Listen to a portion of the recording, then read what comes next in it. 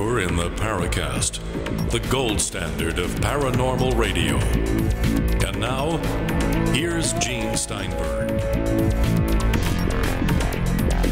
So, we kind of predicted this last week here and in After the Paracast that a lot of you listeners would have comments with regard to David Stinnett and his revelation, so to speak, that he has fundamentalist religious views that relate to UFOs, that UFOs are the spawn of the devil, and he reported that somebody claimed that if you recite, biblical texts to the UFO, I banish you in the name of Jesus. Something like that, yes. It doesn't hurt me at all. People have been banishing me for years, and I just don't listen. Yeah, you're like a bad penny. That's right. I never listen. But it predictably brought lots and lots of discussions over to our forums. So you go to forum.theparacast.com. Some people have gotten a little less than kind. We had a woman who came on the forums and called me a dick for my attitude towards Stinnett. She's no longer active in the forums, by the way. I think the definition of that particular new poster was, I think you called him a troll. Is that correct? That's the reason for banning. Do you want to define troll in terms of message boards? It's somebody looking for a fight. Basically, it's something that goes back, 20, 30 years to the original Usenet message forums online, where people would join forums just to start an argument. That's it. They're looking for trouble. They're trolling for trouble, and therefore they are trolls. And the way we handle them over at the Paracast forums is we're, shall we say, benevolent dictators. It's our forum, but we give people freedom to express themselves. And if they get a little excessive, we warn them. If they get too excessive and just won't give it up, we tell them to leave. We show them the door. We ban them. Ouch. I remember a former co-host of the show would call me every few months and say, would you please ban me from the forums? I'm afraid I'm going to say too much. Yeah. Personally, I've never had to go there, so. We all get angry, but sometimes a lot of these wacky messages come really late at night. So I get up in bed and I have nothing to do. I can't go back to sleep, so I pick up my iPhone and I start checking the messages. And that's where you get the really wacky ones, the ones that can be very abusive, argumentative. And at that point, I either want to go back to sleep or I get up, go to my main computer and start posting a response, which of course is a bad idea because I never get back to sleep. Yeah, I guess note to self, don't engage in internet discourse late at night. I think that's where things happen. That's where it goes. So I guess we can hope that if we ever want to explore the subject of UFOs and demons again, we'll bring on a guest who can give us some give and take. Who can respond. Yes, we've had several suggestions in our thread, guest suggestions for the Paracast.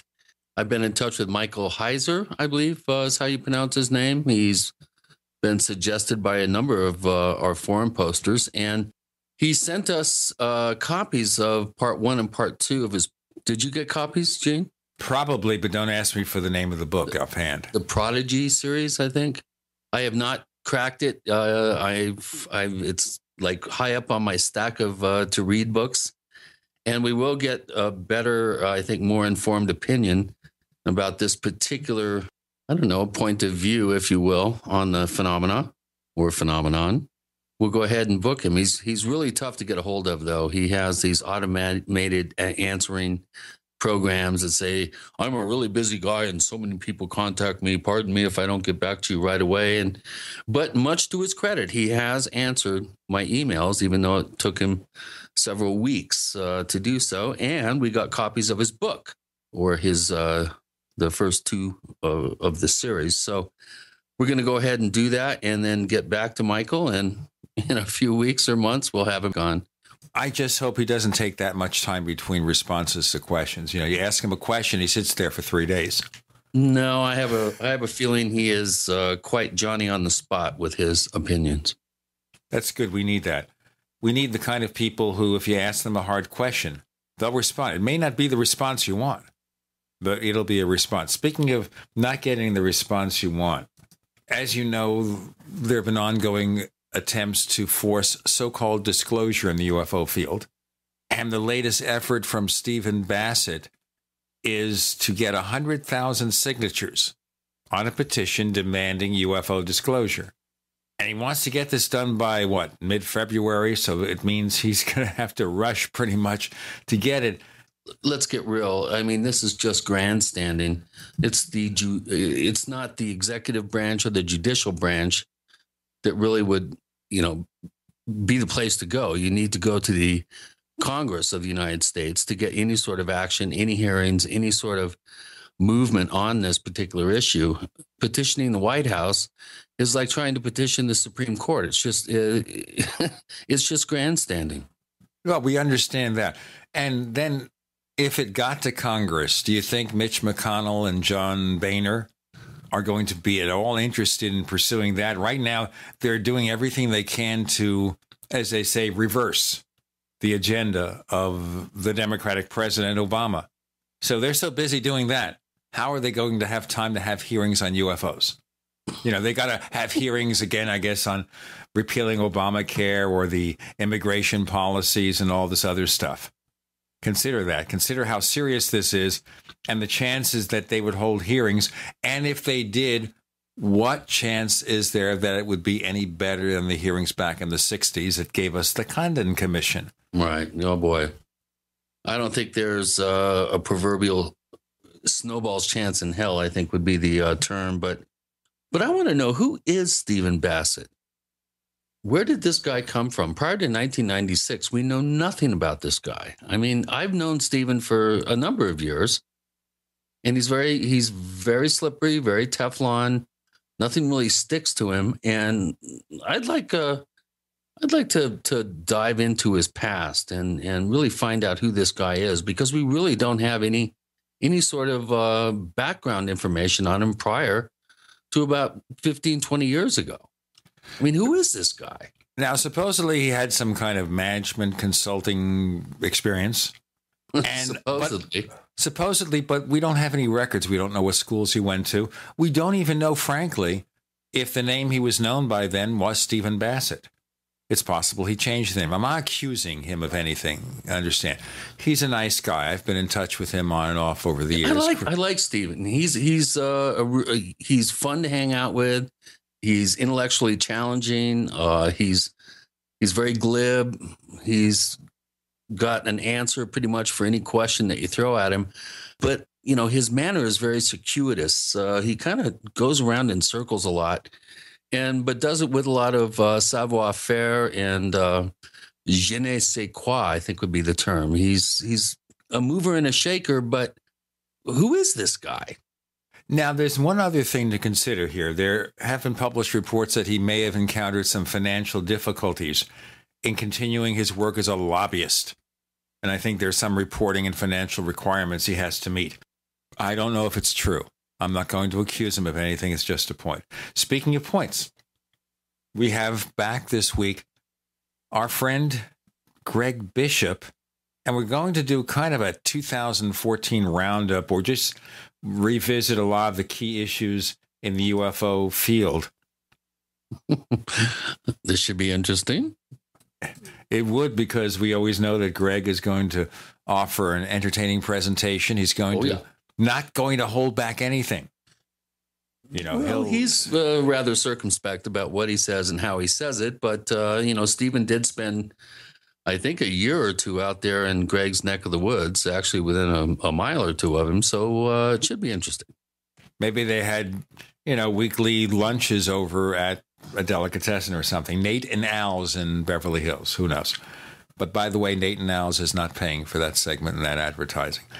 In any case, we've got, and delivering a corned beef sandwich to us in Arizona wouldn't be a terribly convenient thing to do. Greg Bishop coming along with Gene and Chris. You're in the Paracast.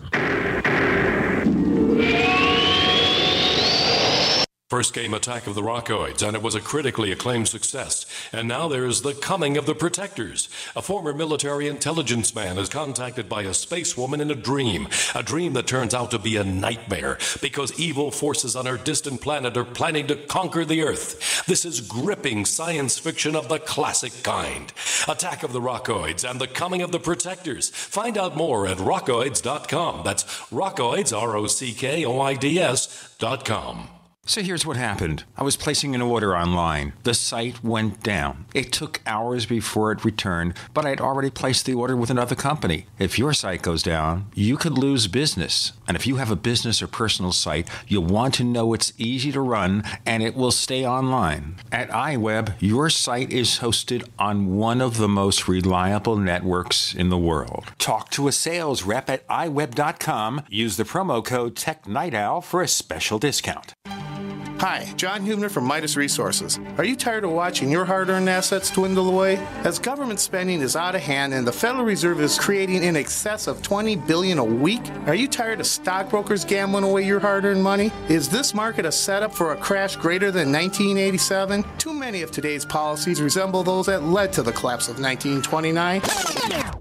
This is John Hubner, and that was me in 2007. And we all know what happened when the subprime credit bubble burst. By March 2009, the dollar lost 50% of its value. The entire U.S. banking system was on the verge of collapsing. Like all financial problems of the past, is history about to repeat itself? Call me, John Hubner, at 1-800-686-2237, extension 129, before it's too late to protect yourself. Will the oncoming catastrophe take all private IRAs, 401ks with it? There is a way to protect your hard-earned assets. Call me, John Hubner, at 1-800-686-2237, extension 129. Hi, this is Steve Sanchez, and based on a recent study, it was found that 57 million Americans had legal issues over the last 12 months, but only 60% of those studied sought out the services of a lawyer. Why? In a nutshell, affordability. Well, my friends at Legal Shield have created a solution that can help you not if, but when you need an attorney. For as little as $17 per month, Legal Shield will provide you unlimited access to qualified attorneys at an accomplished law firm for advice and counsel on legal issues, no matter how serious or trivial.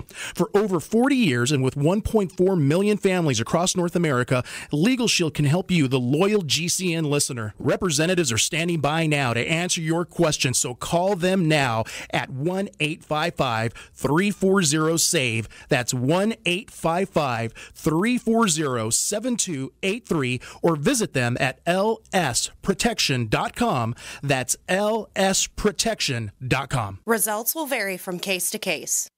A little over a year ago, I began to do a lot of research into why, even if I had a pretty good-sized meal, that I was still starving. And my research led me to a well-known fact that most of the soils that we grow our crops on here in the United States and across the industrialized world are almost completely depleted of almost all of the key minerals and trace elements that our bodies need to rebuild themselves, fight off cancer, and be healthy. I then searched out the best vitamin and mineral company out there and discovered Youngevity. The Youngevity products are designed to give you the real nutrition you need, and once you've got that, you don't have to eat as much to be satisfied. I've lost 37 pounds in 2 months, simply getting the vitamins and minerals I need. Check it out for yourself. It's incredible. Go to InfoWarsTeam.com today and order your first canister of Beyond Tangy Tangerine Complete Multivitamin Mineral Complex Dietary Supplement. That's InfoWarsTeam.com. We'd like to hear from you. If you have a comment or question about the Paracast, send it to news@theparacast.com. That's news@theparacast.com. And don't forget to visit our famous Paracast community forums at forum.theparacast.com. So we're joined now by the one and only Greg Bishop. And the reason he's the only Greg Bishop is because once they built him, they threw away the mold. Is that right, Greg? I think so. There's since I've been online, there's like 3 or 4 other Greg Bishops. One's like a dad advocate. One's a former football player for the New York Jets. And there's another guy that's a magician or something. So there's plenty of them, but only one me. Actually, there are other people named Gene Steinberg, believe it or not. What do they do? Well, I don't know, but I'm afraid every day that I'll be caught, and they'll find out they think I'm doing what those people are doing. Yeah, just like one of my favorite movies, Brazil, the Terry Gilliam film. Right. Yeah, you'll get a 27B stroke 6, and they'll come and take you away with a bag over your head. Well, that's okay because I don't want to show my face anyway. Yeah, he's got a great face for radio. Speak for yourself, Chris. But you have, your entire demeanor, is kind of a public persona, Chris. I prefer to be anonymous. It's more fun. This way, nobody knows what I look like. Yeah, well, they kind of know. They have that picture of me. Yeah, the shadow knows. I tried for the longest time just not to have my picture or anything about me online, and then it just becomes impossible after a while. Well, they've got a picture of me wearing a suit. And I have to tell you, folks, I don't wear suits. They kind of rounded my face, made me look about 5 years older, and they put a suit jacket on me. And it's all a Photoshop composite. It's a fake. In furtherance of what? I have no idea. Really? There's no Somebody trying to sense to it. blackmail you, or what happened? Well, that's kind of wacky because what are they going to blackmail? I have no money to give. Yeah, but you got that little bichon. Well, right now, that's not what you're hearing now. What you're hearing now is one of the dogs in the neighborhood. You see that? If you hear, it's more of a guttural sound. Teddy bear's bark is more like a tenor bark. You see? Do you have a dog, Greg? Do not have a dog. Most dogs I do not like. There's a few I like. I had to do a dog sit for my paragliding instructor's whippets. I got along with them great because they were basically silent.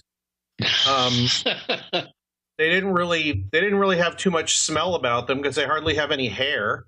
And if I actually took them out and let them run for like 5 minutes, the rest of the day just laid on the couch. They're kind of like cats and dogs outfits, at least the personality. So I got along with them great. I kind of worried that my son wouldn't like what we call his adopted brother. But he came over here and they just hit it off beautifully. They really dug each other. Well, that's good. You never know. It's like that. This is not even a fair representation. Do you guys know that comic, John Mulaney? No. Okay. He has a joke where he says, I had a girlfriend and I thought maybe my girlfriend would like to meet other women that I knew. It just didn't work out. He goes, you can't force certain people together. It doesn't work. What was his joke? Oh, he said he said you couldn't have like an Ocean's 11 with all women because about every 10 minutes, 2 of them would run off to talk crap about the other 9.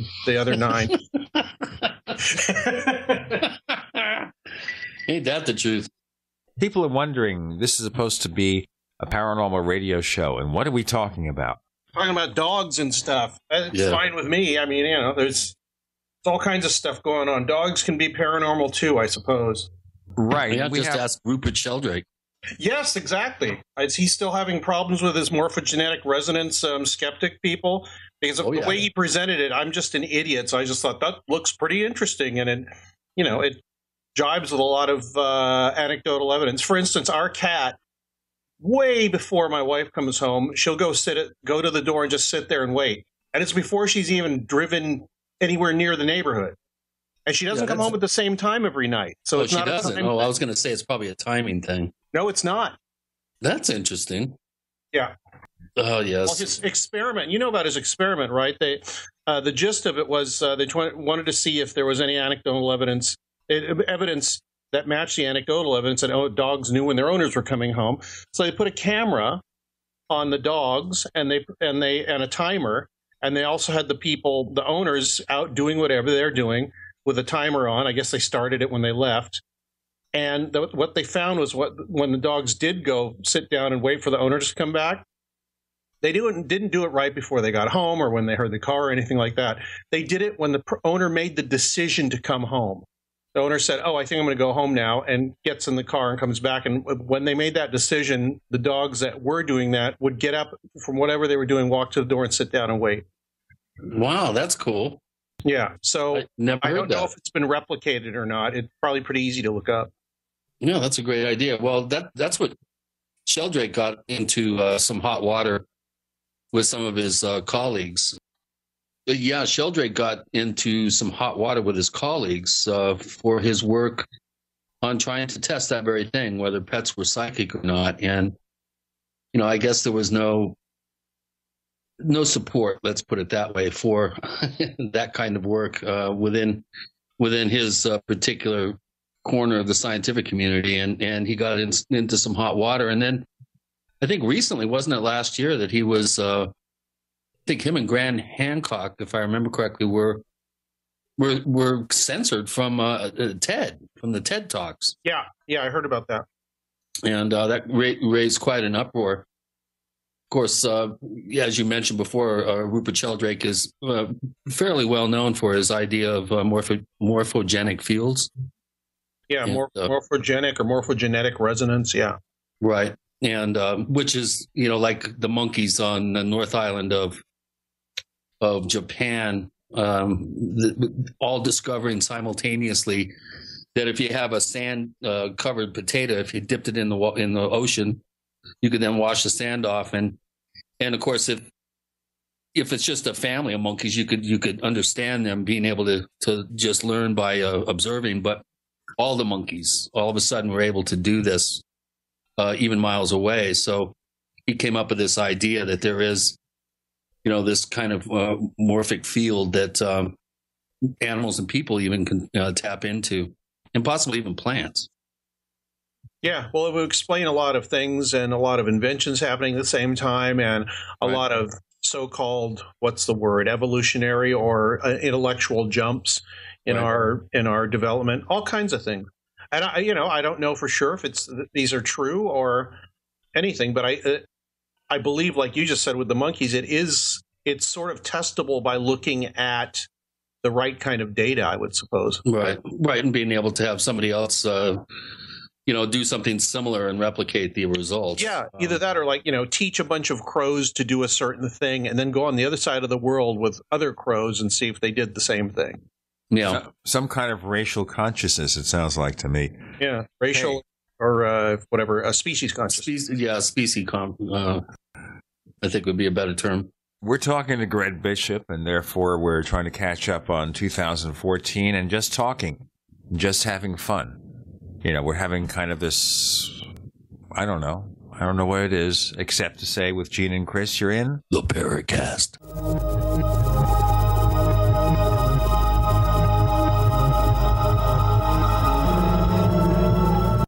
Free from the shackles of corporate America, we're the place for independent thinkers. GCN.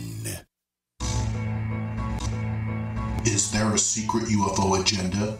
Do strange creatures from the darkest corners of the mind roam the Earth?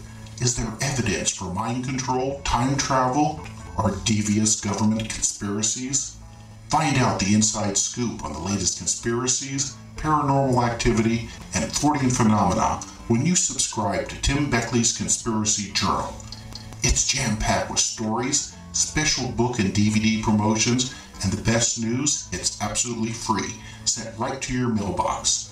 Plus, a bonus free email newsletter sent out every Friday.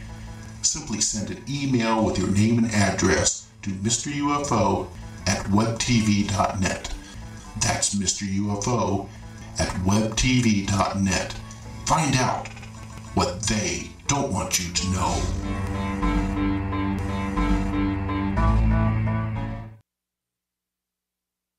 Alex Jones here. For the last 2 years, I've been working with top doctors, nutritionists, and chemists to design a nutraceutical formulation that has truly life-changing health benefits. So many other formulations out there contain toxic ingredients, synthetic additives, and even GMOs. Introducing the all-new Ancient Defense Herbal Immunity Blend, crafted with over 14 key ancient herbs and extracts to supercharge and prepare your body for what experts admit is the most dangerous season of the year. We have rejected hundreds of other formulations in our quest to bring you what is simply the most powerful and comprehensive proprietary formula that we have ever created in the realm of herbal immunity. Experience the benefits of combining over 14 ancient herbs and extracts with exciting new advances in nutraceutical science. Now is the time to secure Ancient Defense for you and your family. Visit InfoWarsLife.com or call 1-888-253-3139. That's InfoWarsLife.com.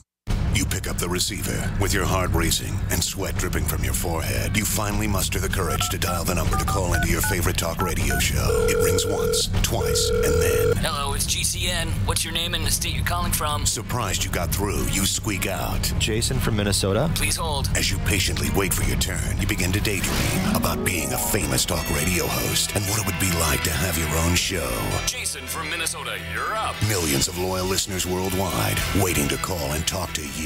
Caller, are you there? Cheering crowds surround you, calling out your name. Jason! Jason! Going once, twice. Okay, we gotta move on to the next caller. You blew it.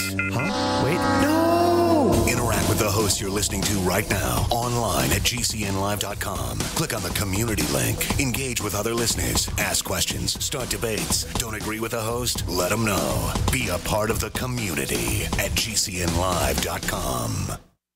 For over 5 years, you've been hearing about the Berkey guy, so you may know a few things about him. For example, you are well aware of the superior quality and effectiveness of Berkey water filters and accessories. But did you know the Berkeys have had independent lab tests done to prove just how effective they are? It's true, and he can email you the test results. Just visit goberkey.com. You may also know that the Berkey guy has helped tens of thousands of people get better prepared. Now here's something you may not know. GoBerkey.com has amazing specials and deals all the time on a wide variety of survival and preparedness products. Most ready to ship same day. Visit the Berkey Guy at goberkey.com and be sure to click the red Products on Sale Now button. You can always call toll-free 877-886-3653. Again, that's 877-886-3653.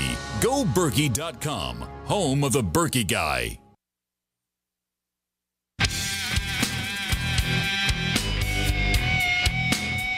This is Kurt Sotheby, author of UFO Mysteries, and you're listening to the Paracast.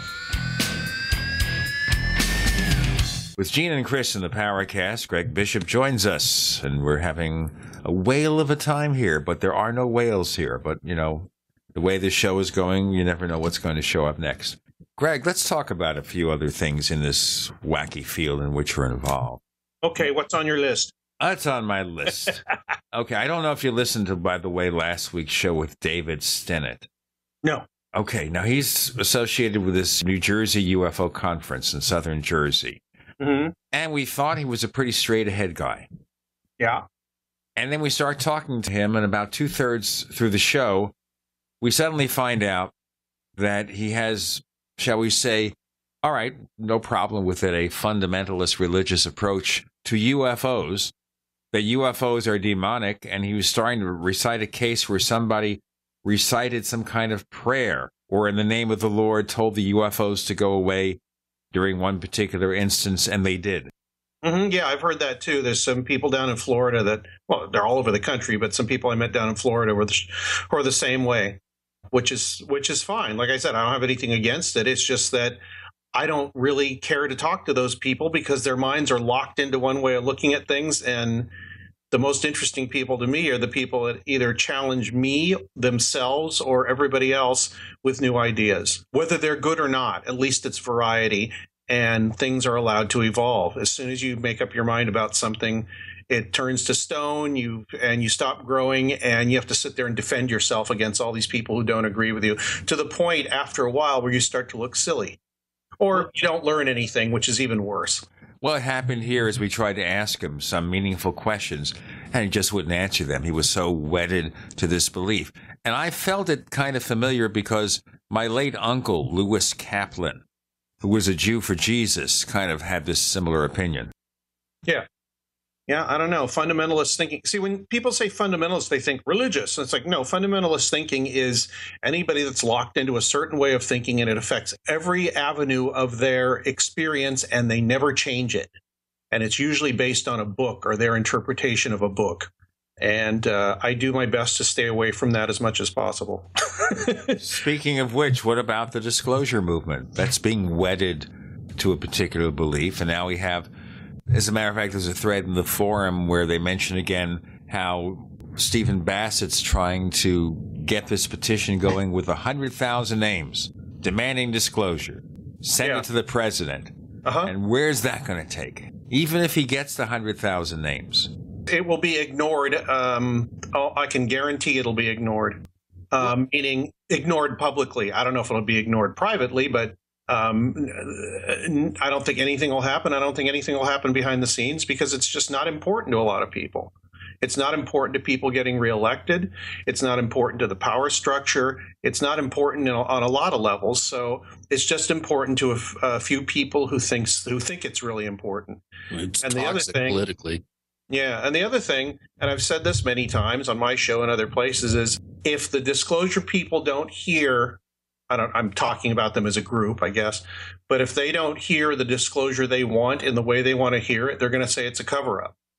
So they've already made up their mind what's going to be disclosed, and that may not be what the information is or what the secret is or whatever you want to call it, the truth, quote unquote, about UFOs or some kind of non-human presence. I think there is a non-human presence. I think there are unidentified flying objects that might be associated with them. But I don't think the government knows much more than that. There may have been crashed saucers or crashed craft or something. I have no idea. But I also think they have no control over the subject. They have no control over where it goes. They have no control over how people experience it. It's very individualistic, which is very scary for somebody who wants to run things. Therefore, for all these reasons, and like I said, I could be wrong, I think what would be disclosed would not be what people would expect. Does that make sense? I can think so, yeah. The other thing is here, as long as the government feels they don't represent a threat. Right. That's the key right there. They don't represent a threat. Inasmuch as they don't represent a threat, why are we worrying about it? Yeah. Forget about it. We got other problems. We got the Keystone Pipeline. We've got the immigration law. Yeah. We got Russia getting nasty. We got fundamentalist thinking causing people to die. We've got all kinds of things. We've got very vague threats to the power structure, although not nearly as much as there used to be. But worldwide threats like the country being in debt, $18 trillion, could put a damper on a lot of things and render a lot of things kind of not important. Yeah. So for all those reasons, they can get as many signatures as they want. And unless it's going to change society in some way to either not say anything, so they have to do it, or to say something, then it's just not going to happen. I don't think. I think it's a bunch of wasted effort that could be better served trying to look at the mystery and maybe different, looking at it in different ways and trying to solve it that way. I've gotten to the point where I think it's that groups and big organizations are really bad for the UFO subject and figuring out what it is, because any large group, like George Carlin says, they start talking all the same and they all start to wear the same hat and all that. They get a dogma, and that dogma just it solidifies, and they don't see anything else. And if we know anything about the UFO subject, we know that it conforms to almost anybody's idea of what it is. It mirrors your expectations of what it's supposed to be.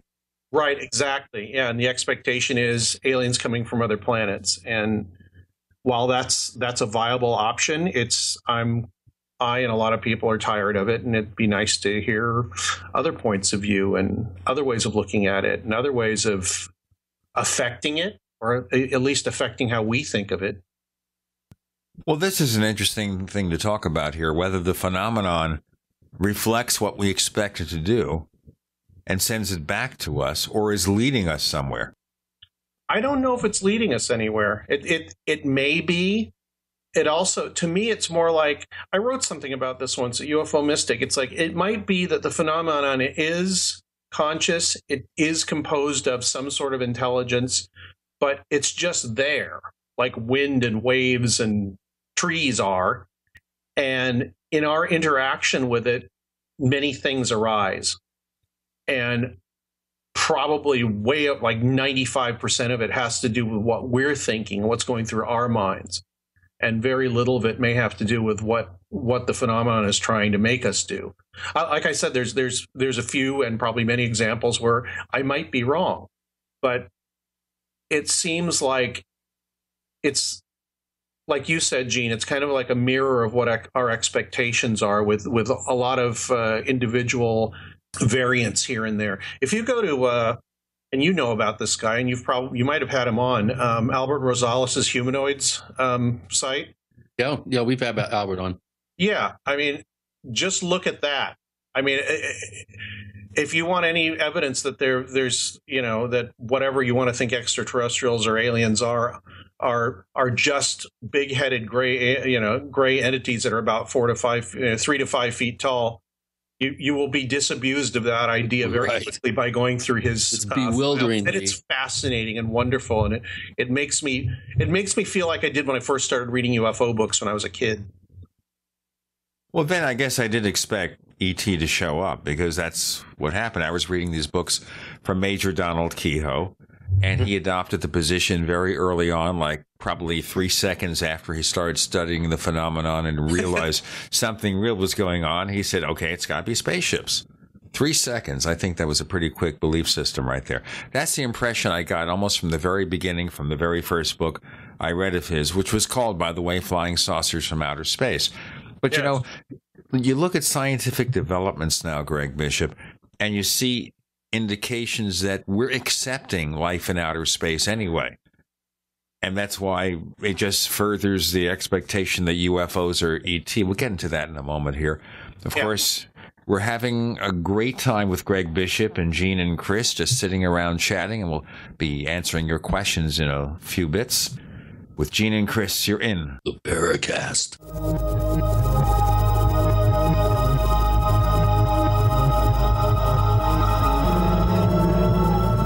Headlines, suspensions, FCC investigations. That's Mancow for you. Hear him here. GCN. Attack of the Rockoids has been well received by critics and readers alike. It's a thrill-a-minute story you'll never forget. A former U.S. military intelligence officer is haunted by intense dreams about a beautiful woman pleading for his help after a terrible battle in outer space. But the dreams turn out to be true and thrust him into a telepathic love affair with a woman whose faraway planet is intent on destroying the Earth. And now the gripping tale continues in The Coming of the Protectors.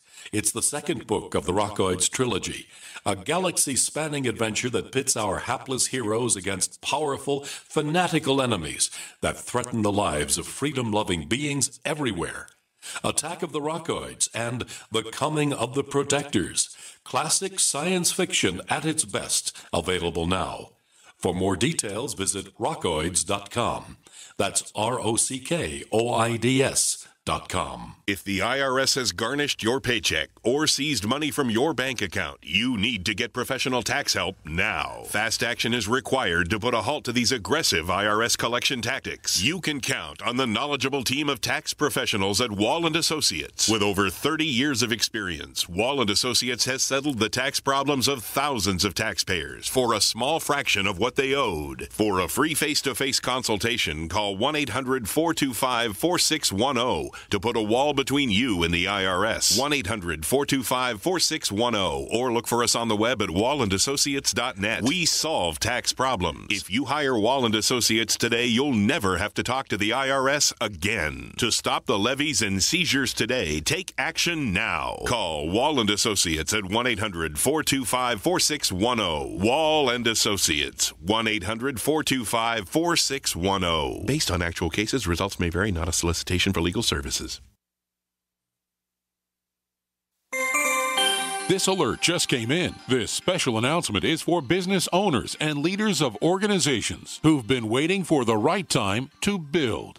General Steel has made it impossible to wait any longer with rock-bottom prices that could save you thousands. That's right, General Steel, America's leader in pre-engineered structures, is offering buildings at prices you will never see again. Don't miss these prices. A 50 by 100 for $35,000. You heard right. That's 5,000 square feet for $35,000. Manufacturers, if you need a larger building, try a 100 by 100 commercial building for $129,000. You can't afford to rent with these prices. Imagine a 70 by 100 1,000-square-foot church building for under $69,000. With the economy improving and interest rates still at historic lows, you can't afford to wait. So call 866-91-STEEL. Lock in your price now. Call 866-91-STEEL. That's 866-917-8335. What good is a Big Berkey water filter?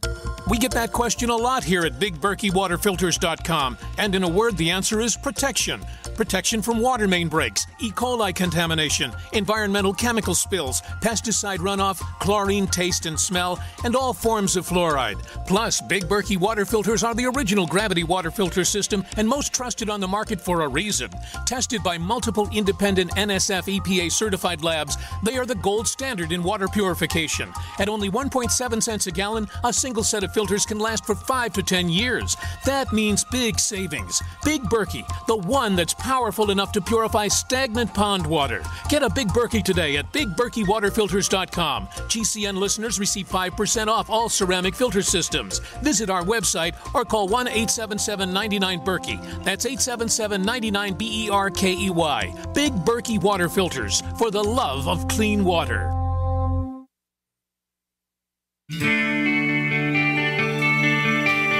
This is Jerome Clark, author of the UFO Encyclopedia and other books.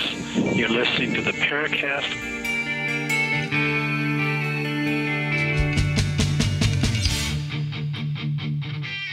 Let me remind you, we've got our new premium service called Paracast Plus. You go to plus.theparacast.com, plus.theparacast.com.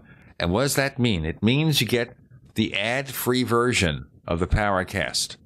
The ads are taken out, better quality audio. You get to hear all that great, expensive equipment that Chris and I and Greg Bishop are using. I don't know what Greg Bishop's using, but he sounds pretty good. Anyway, seriously, you get that. You also get the new After the Paracast podcast, which is exclusive Paracast Plus members.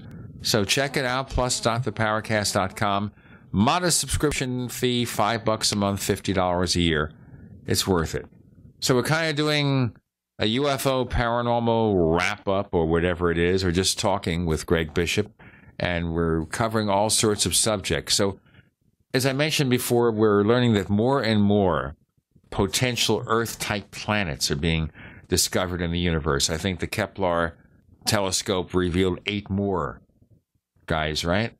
The Hubble telescope? We're up to 1,000 now, I think. Yeah, right. The total is about 1,000, but they just added 8 more to the list, saying these 8 were closer to Earth-like than most of the others.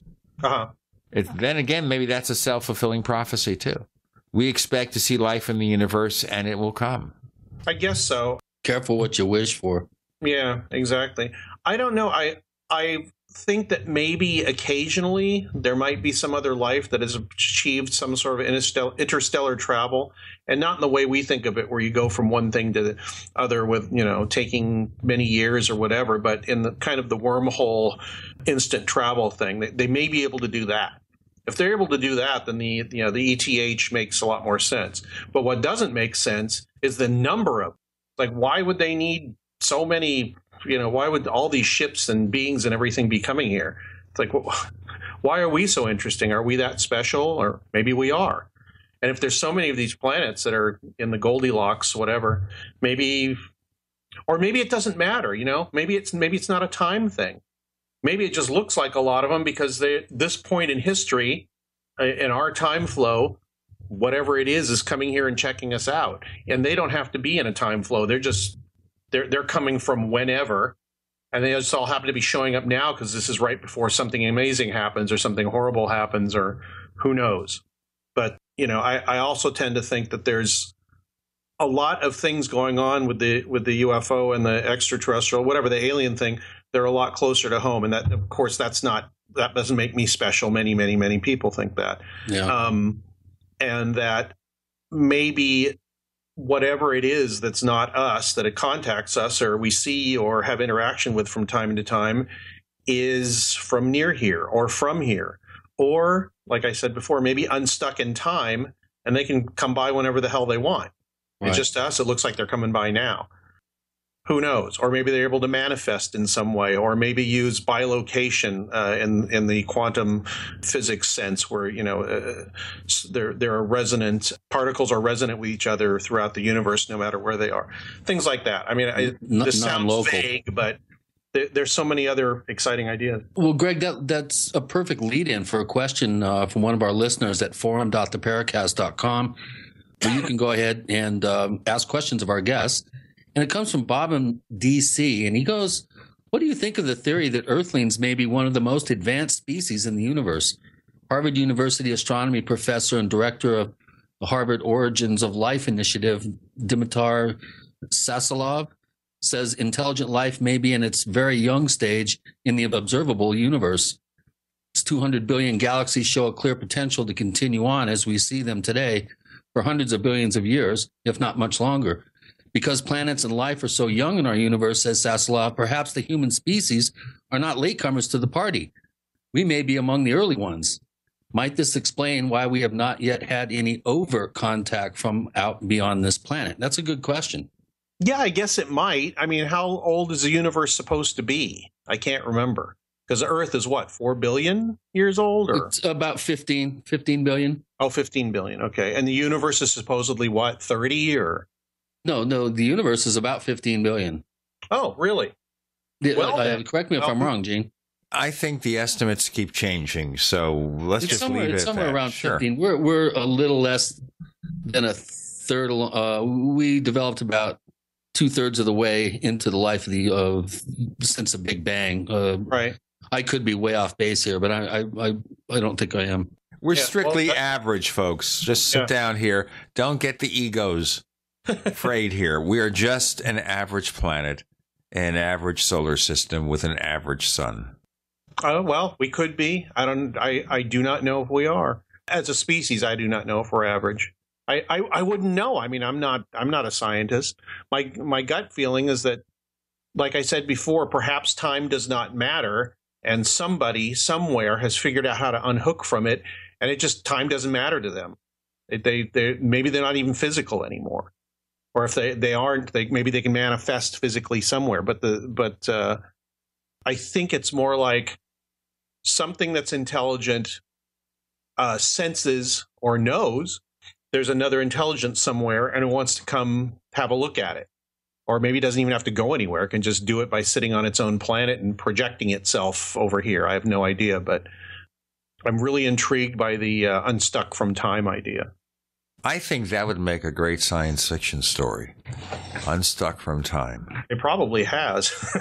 Oh, I'm sure it has. I haven't read all the science fiction novels there, despite my great age and having written a few myself. Unstuck from time. I kind of like that concept. Well, maybe whoever it is, that just doesn't make any difference to them anymore. It's like if I want to go over there and sit in the other chair, that's the same regard they have for what we think as linear time, and it doesn't look linear to them. It's just everything is there all the time.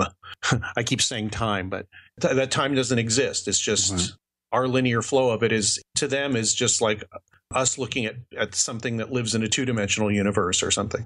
Well, there's quite a number of indigenous cultures on the planet, including the Pueblo Indians here in North America, that don't really consider the past and the future. Everything is in the now. In fact, I think the Hopi don't even have words for the future or past. Everything is always in a present tense. Yeah, well, that would make sense. It might also explain the huge gulf in understanding between the cultures, still, actually, but especially when they first encountered each other. Yeah. Well, it's interesting. I speak with Martin Gashuiasomo, who's the traditional Hopi elder, and when he talks about the laws of Columbus in a rather derogatory fashion, it's almost like he's describing an article he read in today's paper. Going back almost 500 years. I mean, it's not, go over 500 years. It's like nothing to him. It's like it happened moments ago. It's very interesting. Oh, go ahead. Actually, I've always been intrigued by the timelessness of that concept. Did you ever read any of Frank Cushing's books? Yeah, I did. Actually, my Zuni elder friend Clifford Mahoody's grandfather was very good friends with Frank Hamilton Cushing when he first came to Zuni. And was actually accepted into the tribe and into the Warrior Medicine Society, and actually learned the language. He was the first Westerner that really was able to make some inroads into the Zuni culture, and he wrote a very the only real book on the Zuni that looked at the entire culture from a anthropological point of view. There have been others, yeah, but nobody was accepted in to the degree that Cushing was. Yeah, I'm very interested in his stuff, and I have been for a while. The reason I thought of him is because maybe, Chris, one time he asked them, because he knew that probably that Alvaro Cabeza de Vaca probably wandered over somewhere where the Zuni were in the late 15th or late 16th century. Yeah, no, he definitely did, along with Esteban, the Moroccan. Yeah, because they remembered, because the African black guy was with him, Esteban. Yeah. And he said, how long ago was that? And they're like, I don't know.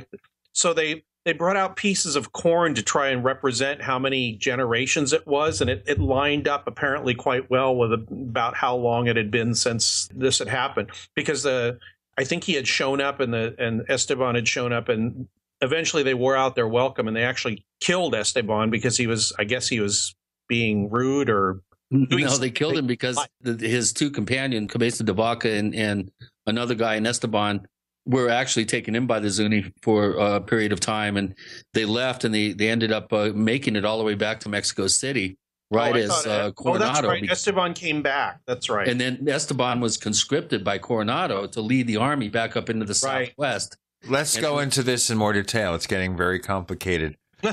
In our next segment with Greg Bishop and Gene and Chris, you're in the Paracast.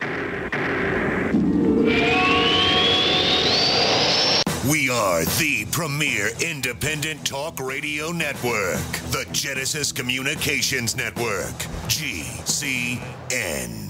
Good people need help. The Homeowners Association said we had weeds and fined us $25. We told them they had the wrong house. They said if we didn't pay it, they'd file a lien. Our attorney demanded photographs, witnesses, and told them if they couldn't provide this, they must cease and desist. Issue solved. Worry less and live more with lsprotection.com. That's lsprotection.com, or call 855-340-SAVE. That's 855-340-7283. Results will vary from case to case. We the people grow cotton, weave fabric, engrave ink, embed strips and fibers to protect from counterfeit, then carting to a private bank, having it lent back at interest, forcing taxes to service debt. This capitalism, or was Jefferson correct when stating a central bank issuing the public currency is a greater menace to the liberties of the people than a standing army? Hi, Ted Anderson. I'm placing a free silver dollar in a book that explains our monetary system. Call for your copy, 800-686-2237. It's time to understand the system. Call 800-686-2237. That's 800-686-2237. Don't complain about your cable bill going up and up and up. Do something about it. Grab a pencil and jot down this special number, 1-855-905-MY-TV. The more cable TV rates go up, the better digital satellite TV looks. Say goodbye to the cable guy and get more of your favorite channels in 100% digital quality for less money. Call 1-855-905-MY-TV. Sign up for packages starting as low as $19.99, and there's no equipment to buy. You get free HD TV upgrade, a free DVR upgrade, and free professional installation. You control what you watch when you watch it. Record your favorite shows, pause and rewind live TV, even skip the commercials. Watch local channels too. At just $19.99, what are you waiting for? Pull out your major credit or debit card. Call 1-855-905-MY-TV. 1-855-905-MY-TV. Say goodbye to the cable guy. Cut costs and get more. 1-855-905-MY-TV. 1-855-905-MY-TV.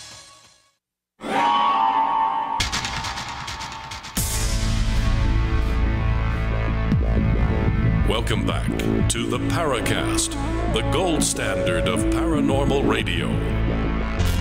And now, here's Gene Steinberg.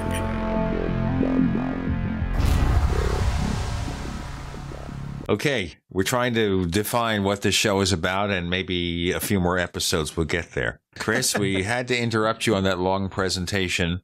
This is very interesting stuff. The Zuni culture, the Pueblo Indians, I think, by and large, are really tapped into some star people type traditions, and they have quite an elaborate system of kachinas, which according to them are beings that have been visiting us for many thousands of years, and it's broken down into quite a dizzying array of responsibilities. Each kachina has different roles within the society, has taught the Indians particular things, and this whole idea of star people has been a pretty closely guarded secret to the Native Americans in the Southwest. And Clifford Mahooty, who's going to be presenting at the International UFO Congress, is really the first Zuni that's come out and really tried to equate the ancient traditional knowledge with the modern sense of ufology, and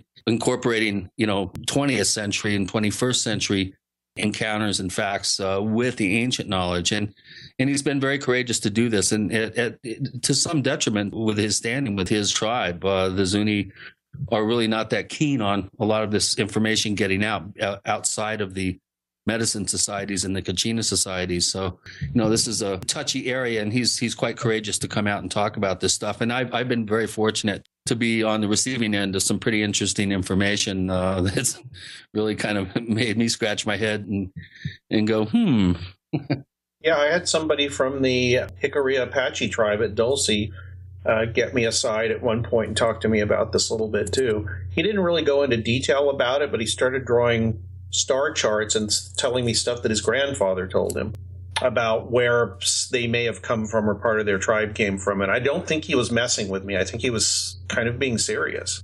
He told me something once too, that his grandfather had mentioned to him. He asked his grandfather at one point, he was in training to be, to continue on the medicine lineage that his grandfather was kind of in charge of. And he asked him, he said, where do these silver ships come from? Where do these UFOs come from? And his grandfather was sitting at a table, at the kitchen table, and there was a salt shaker and like a ketchup bottle or something there. And he moved the ketchup bottle aside, made a motion upwards out of the table, and then slammed the ketchup bottle back where it was and went, "Nehe," which means don't ask. I always found that very compelling. Yeah, that's as far as he would go with it with me, but I was only there for a little while. I also noticed, and I've talked about this with you, Chris, and we can get back to the UFO paranormal stuff, but I've noticed with a lot of people from a lot of tribes that you must shut up first. Second, you must talk BS for a while, probably far longer than you think. And then in a period of hours, days, weeks, or months, things will start to be revealed to you. But you can't just walk in and start asking questions. No. It just doesn't work. No. It's just there's a whole cultural, there's a whole disconnect between a native way of imparting information, if they even are willing to. Yeah, there's a lot of trust that needs to be there to begin with. But yeah, it is a process, and we have talked about this, Greg. It's a process that really actually takes years, I think. It takes years and a sense of humility, humbleness, and friendliness, actually. I mean, if you are truly interested and truly like the person, I think it helps. I mean, it helps in any culture, but especially for Native American, if you come in right away talking too much or asking too many questions, they will tell you what you want to hear, so you will leave. Right. Well, again, another thing that we both agreed on is everything is kind of sideways. There's no real direct, you can't ask direct questions. You have to kind of beat around the bush and kind of do things by inference and kind of hint around at things. And then that creates openings, I think, for them to respond. And then they tend to respond, I think, a little bit more directly. Yeah. You can't just, barge in like a bull in a china shop and expect to get any sort of information, especially if you've got a TV crew, hanging behind you or whatever. Yeah. I mean, that's going to just absolutely slam any door. Yeah. And it's probably the way they've been forever, but especially in the last couple 100 years, they've just finally realized it's not worth it. It's like we always get the bad end of the lollipop whenever we just say, "Oh, okay." So why bother anymore? And it's hard not to agree with that.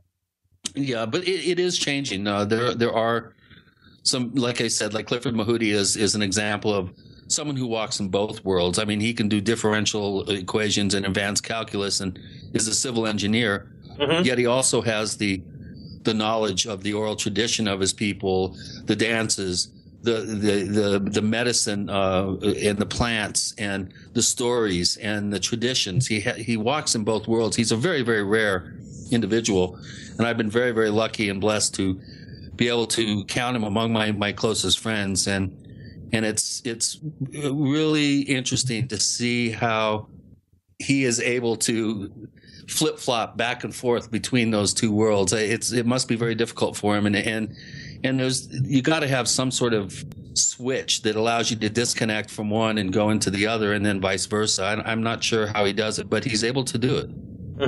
Yeah, it's really rare. Too bad there's not more of those people, because things would probably move along a lot quicker, and understanding would happen a lot quicker, you would hope.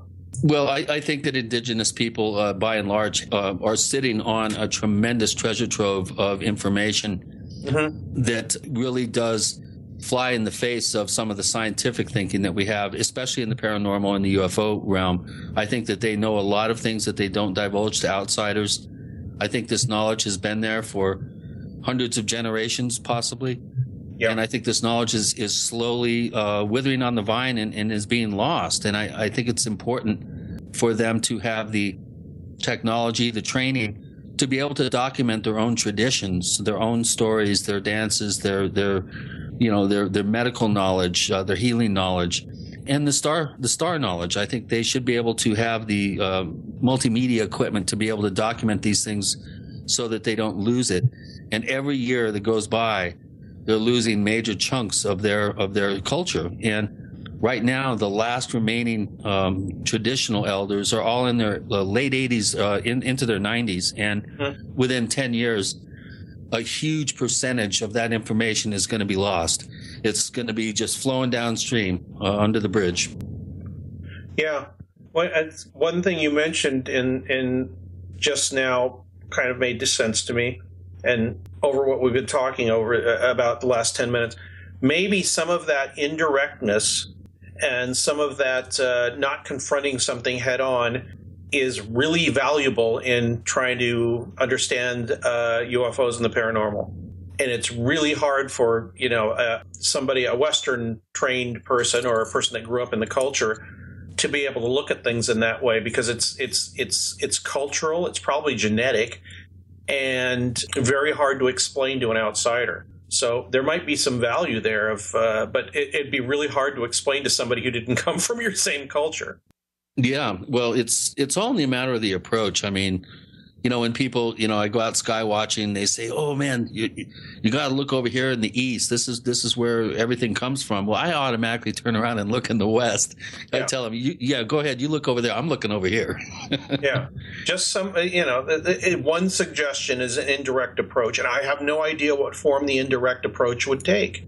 It probably takes it would take a lot of self-discipline, training, and immersion in that kind of way of thinking. I'm trying to do something right now where I don't any personal change is really hard. I'm trying to do something now where I don't worry about so much what other people think about me in very specific ways, just to see what'll happen. And not, I'm not afraid I'm going to turn into a dick or anything like that. Well, they've already accused me of that in the forums. I don't want to get into that right now. We have Greg Bishop joining Gene and Chris and attempting laughter. Does anyone remember laughter with Gene and Chris? You're in the Paracast. Do you need a website? Well, you can get a great deal on hosting services with Namecheap's legendary coupon code. They're offering substantial hosting discounts on shared hosting, business hosting, VPS hosting, reseller hosting, and even dedicated servers. Namecheap is preferred by millions. It's backed by a money-back guarantee. Use the coupon code LEGENDARY to cash in on the special deal at Namecheap.com, Namecheap.com. First came Attack of the Rockoids, and it was a critically acclaimed success. And now there's The Coming of the Protectors. A former military intelligence man is contacted by a space woman in a dream that turns out to be a nightmare because evil forces on her distant planet are planning to conquer the Earth. This is gripping science fiction of the classic kind. Attack of the Rockoids and The Coming of the Protectors. Find out more at rockoids.com. That's Rockoids, ROCKOIDS.com. Friends, this is Alex Jones for MidasResources.com. For more than 15 years, I have exclusively used Midas Resources for all my precious metal needs. Whether it's bullion or collectibles you're looking for, Midas Resources is simply the best. I own my gold as a hedge against inflation. This Federal Reserve fiat currency could go the way of the Deutschmark and the Weimar Republic anytime. In these historically dangerous times, it makes sense to physically hold gold and silver. Midas already has some of the best deals in the industry. But if you give them a call and mention the radio special, they will give you a list of the day's super specials. Midas brokers are standing by to answer all your questions at 800-686-2237. They also have a lot of informative free literature explaining the opportunities and risk of holding precious metals. They are ready to answer your questions at 800-686-2237. Again, that's 800-686-2237. The human body is extraordinary. Despite all the stresses we inflict upon it, it still works hard to stay in balance. Thousands upon thousands of people rely upon Heart and Body Extract to help their body stay balanced. This excellent 100% natural herbal formula helps maintain healthy blood pressure levels, cleans arteries, promotes good circulation, balances cholesterol, and more. HB Extract, paired with healthy lifestyle choices like good nutrition and exercise, can give you a life free of pain, sickness, and fear. Recapture your youthful vitality and experience your body healing itself with the aid of HB Extract. It's extremely effective and it starts working in just days. Visit hbextract.com to learn more and to read scores of testimonials from satisfied customers. And we've never increased our price in over 10 years. That makes Heart and Body Extract as great a value now as it was the first day we sold it. A healthy heart is a happy heart. Call 866-295-5305 or go to hbextract.com. The Genesis Communications Network is one of America's premier broadcasters of captivating talk radio. We thank you for listening. Now, just imagine, there are thousands of people who are just as passionate about radio as you are. But what you may not realize is how easy and affordable it is to advertise with us. Radio commercials for your business could be heard on hundreds of radio stations across the U.S. every day. We can help you by creating an effective radio advertising campaign for your company. From script writing to producing your commercial, just like the one you're listening to right now. No other network provides the level of customer service we do. When it comes to radio advertising, we are your one-stop shop. And no matter how big or small your business is, we can help. Email us at advertise@gcnlive.com, and an experienced advertising executive will help you take the first step towards driving more customers to your business or website. Advertise@gcnlive.com. Easy, affordable, effective. We'd like to hear from you. If you have a comment or question about the Paracast, send it to news@theparacast.com. That's news@theparacast.com. And don't forget to visit our famous Paracast community forums at forum.theparacast.com. Ladies and gentlemen, do you remember laughter? Greg Bishop joins Gene and Chris, and I haven't figured out what we're talking about yet. We're looking for a topic, and maybe we'll find one. Chris, you want to get to another question? The topic was someone on the forums calling you a dick, Gene. Hey, that was it right there, and I resemble that remark. Well, it's really hard to change your own consciousness. I mean, just look at any spiritual tradition, even Western occultism or any Eastern tradition, any esoteric tradition that involves you in trying to change your basic way of looking at things and doing things. It's probably one of the most difficult things ever. And I think that the study of UFOs and the paranormal needs that. And the people in it probably need a dose of that too, looking at the way they look at things. Tough one. Yeah. Well, that's, we have a couple of questions here from Burnt State, and he mentions Discordia. Yeah. And, I mean, that would be a classic example. The Church of Bob, the Church of the Subgenius would be. Yeah. I think there's a lot of very valuable insights within the absurdity of reality. I think there is a kind of a thread that a magical thread that you can follow that goes through a lot of this information, and some of it is tricksterish in nature, some of it is Discordian in nature, some of it is totally it doesn't make any sense on the surface, but then there is some sort of underlying thread of I don't know, like absurdity. It doesn't make logical sense. Yeah, exactly. But there's something within that illogic that is logical. Yeah, or there's a signal within that illogic that is hard to pick up, but is there. I don't even know how much to describe it any more than that. But once Chris knows this pretty well. I mean, once you're around the weirdness for a while, things start to reveal themselves to you, ideas, concepts, and it's not something that you can teach to somebody or tell them how to do. It just comes from an individual growth with the subject and personal growth. So I think that people that have been involved in it, and the quiet ones, the ones you don't hear from too much, they may be more on to what's going on than most people think. And you know what? They're probably not going to say anything about it. Those who know don't say, and those who say don't know, kind of thing, which is unfortunate, but you know. That's a perfect lead-in for a question from Burnt State. It's more of an observation, but he says on your show, Radio Misterioso, you have spoken frequently about how you feel that the next important discovery in ufology will come from someone working in some unrelated field.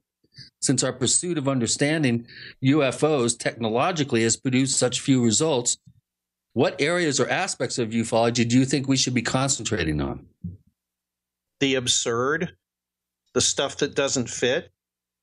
Something I've mentioned before, which is that the stuff that Rick Strassman did with the DMT experiments, and people saying that they were having basically very dyed-in-the-wool or very close to dyed-in-the-wool abduction experiences, and all they were doing was lying on a table under the influence of a drug. That's really important, I think. Yeah, I agree. Let's go back to that, just saying that. Under the influence of a drug, you imagine you're being abducted. Now let's look at the people who feel they've been abducted. Are they under the influence of something? Maybe their brains have been dumping dimethyltryptamine into their system, and they're mistaking a surge of DMT, natural DMT, for an abduction experience. That's a really potentially fruitful avenue to look at. Yeah, well, I don't think everybody that was on the DMT and everybody that has a abduction experience is imagining it. I think that occasionally that, especially maybe with the DMT people, that they hook into something and their brain and the way they process it is the abduction experience. Whatever is trying to affect them and affect their thinking and affect them, I guess, even physically, who knows, is there. I think there is an other. I don't think. Well, maybe it's some sort of doorway that needs to be opened, whether by design or inadvertently. Yeah, well, see, I'm having problems here, Chris, because it's the language thing. I'm trying to describe something, and I think I know what I'm talking about, but I'm not exactly sure how to put it into words. Like we were saying with with the Native Americans, I can dance around what I think I mean with the words, but I can't specifically say it. And because when Gene said they were imagining they were having an abduction experience, I don't know what the line is between imagining a drug experience, quote unquote, reality or whatever. Right. What's going on in their brains is real for them at the time. And, and there's no way they can communicate that to other people except with this horrible thing we have called language. Yeah, making weird noises with our mouths. Ladies and gentlemen, this is the Making Weird Noises with Our Mouths radio show. So, and this is something Terence McKenna was really fascinated by. Of course, we already mentioned Rupert Sheldrake, Terence McKenna, Rupert Sheldrake, and Ralph Abraham are famous for a series of trialogues that they did, all three of them together, riffing on subjects like the three of us are doing right now. And one of the things that McKenna was very fascinated by was the byproduct of, psilocybin mushrooms and DMT, which is glossolalia. It's people so intense and so wanting to communicate what they are experiencing. And as you're pointing out, language is sometimes is absolutely completely deficient. You cannot come up with words, and they would actually start creating their own language to try to communicate what they were trying to communicate. In other words, it's glossolalia. They would be speaking in tongues. Yeah. Basically. And it would make perfect sense to them, but and it would if you were monitoring the experiment in the room, you'd be scratching your head going, better get the straitjacket ready there, pal. And it made no sense to anybody else except them. And I think that's what the UFO thing is ultimately. I think Whitley Strieber talked about this. He said, whatever it is, this is one view of it, whatever it is that's trying to affect us and trying to communicate with us, does it on a very individualistic basis. Very democratic. I mean, anybody can have the experience, and anybody does. It's just that they can't go and they can't start some kind of revolution and have everybody thinking that way, because there's no way to describe what's going on with those people except to have it happen to yourself. Right. Yeah, exactly. It's completely immersed in the experiential realm as opposed to the trying to communicate it to somebody else. They have to have the experience or an aspect of the experience to even be in the same ballpark to understand it. And that's why it's interesting to me, the motivations of people like Gene or Stanton Friedman and others were absolutely immersed and completely fascinated by the subject of the paranormal or UFOs in particular. And yet they've never had a UFO experience that they can definitively say that was something that was you cannot explain. We can't explain this, ladies and gentlemen, but we'll try. Greg Bishop is with us with Gene and Chris. You're in the Paracast.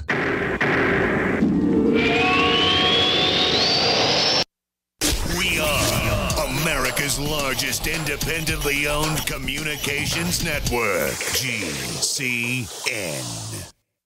Graphic Converter is the image manipulation tool for the rest of us. It does not use any database. You get full control of all your files. Want to view the images of a folder? Drag it into Graphic Converter and a powerful browser opens up to show your image files. You could use it for slideshows. You could use it to import images from digital cameras or from scanners. Need to do some image editing? You can do that too in Graphic Converter. Also print catalogs. Convert from so many formats I can't even list them. Download now to see if Graphic Converter is good for you, like 1.5 million other users. Guess what? You could save money when you buy Graphic Converter. Use the coupon code Night Owl. Use the coupon code Night Owl to get a special price for Graphic Converter. Go to lemkesoft.com. That's LEMKE soft.com. lemkesoft.com. LEMKE soft.com. Yeah? Did you want to see me, sir? Well, I did, but now that I do, I'm not so sure. Sir? Johnson, I got a mission for you that could change your life. Oh, good, sir. It involves traveling halfway around the world without so much as half a clue of where you're going or what you're going to do when you get there. Situation normal, sir? Uh-huh. But I'll be leading this mission, Johnson, so I'll be telling you what to do. You, sir? That's right, Johnson, and I say first things first. Oh, good plan, sir. And what I say is first is food. Always remember that, Johnson. Food is a big deal. Sir, my brother-in-law can get us a really good deal on some surplus MREs. Johnson, if you've got half a brain and that empty head of yours, you'll call the freeze-dry guy like I did. That food is better for you, it rehydrates faster, and it's good, Johnson, and it keeps for up to 30 years. Will we be gone that long, sir? I hope not. Now get your supplies organized and meet me down to the pier at dawn on Sunday. We sail at sunrise. Yes, sir. This adventure is brought to you by the Freeze-Dry Guy. Call 866-404-3663 or visit freezedryguy.com. Have you ever noticed how many sick and miserable people there are? I'm serious. I'm talking about people of all ages who have conditions and diseases which affect their quality of life. Most of them seem to have one thing in common: polypharmacy. That is, dependence on multiple prescription drugs with side effects that actually make them sicker and sicker, not healthy. The good news is that people are waking up to the fact that if you supply your body with all of the nutrients it requires, you will feel better, be healthier, and have a better life. It's important to know that Beyond Tangy Tangerine is the most amazing, great tasting, comprehensive nutritional supplement. Besides supplying all the vitamins our bodies need, it also supplies the necessary minerals that are required for the vitamins to kick in. Look, folks, I'm hooked on it, and I think if you try it, you'll become hooked. This stuff really works. That's why I'm urging you to make it part of your daily health regimen. Visit InfoWarsTeam.com to secure your canister of Beyond Tangy Tangerine today. Sign up for auto ship and save on shipping costs. That's Beyond Tangy Tangerine at InfoWarsTeam.com. This alert just came in. This special announcement is for business owners and leaders of organizations who've been waiting for the right time to build. General Steel has made it impossible to wait any longer with rock-bottom prices that could save you thousands. That's right, General Steel, America's leader in pre-engineered structures, is offering buildings at prices you will never see again. Don't miss these prices. A 50 by 100 for $35,000. You heard right. That's 5,000 square feet for $35,000. Manufacturers, if you need a larger building, try a 100 by 100 commercial building for $129,000. You can't afford to rent with these prices. Imagine a 70 by 100-foot church building for under $69,000. With the economy improving and interest rates still at historic lows, you can't afford to wait. So call 866-91-STEEL. Lock in your price now. Call 866-91-STEEL. That's 866-917-8335. Hi, this is Don Ecker, and you are tuned into the Paracast. Let me tell you what, you're going to hear stuff here that you probably won't hear anywhere else. Hear that, George Snorri? Sparking all sorts of interesting speculation. When Greg is here, it becomes an exciting time because we never know where we will go or how we'll get there or whether we will get. Shall we continue? Yeah, we don't have to get anywhere. That's gotten us nowhere trying to get somewhere. Exactly. I agree. If you lived here, you'd be home by now.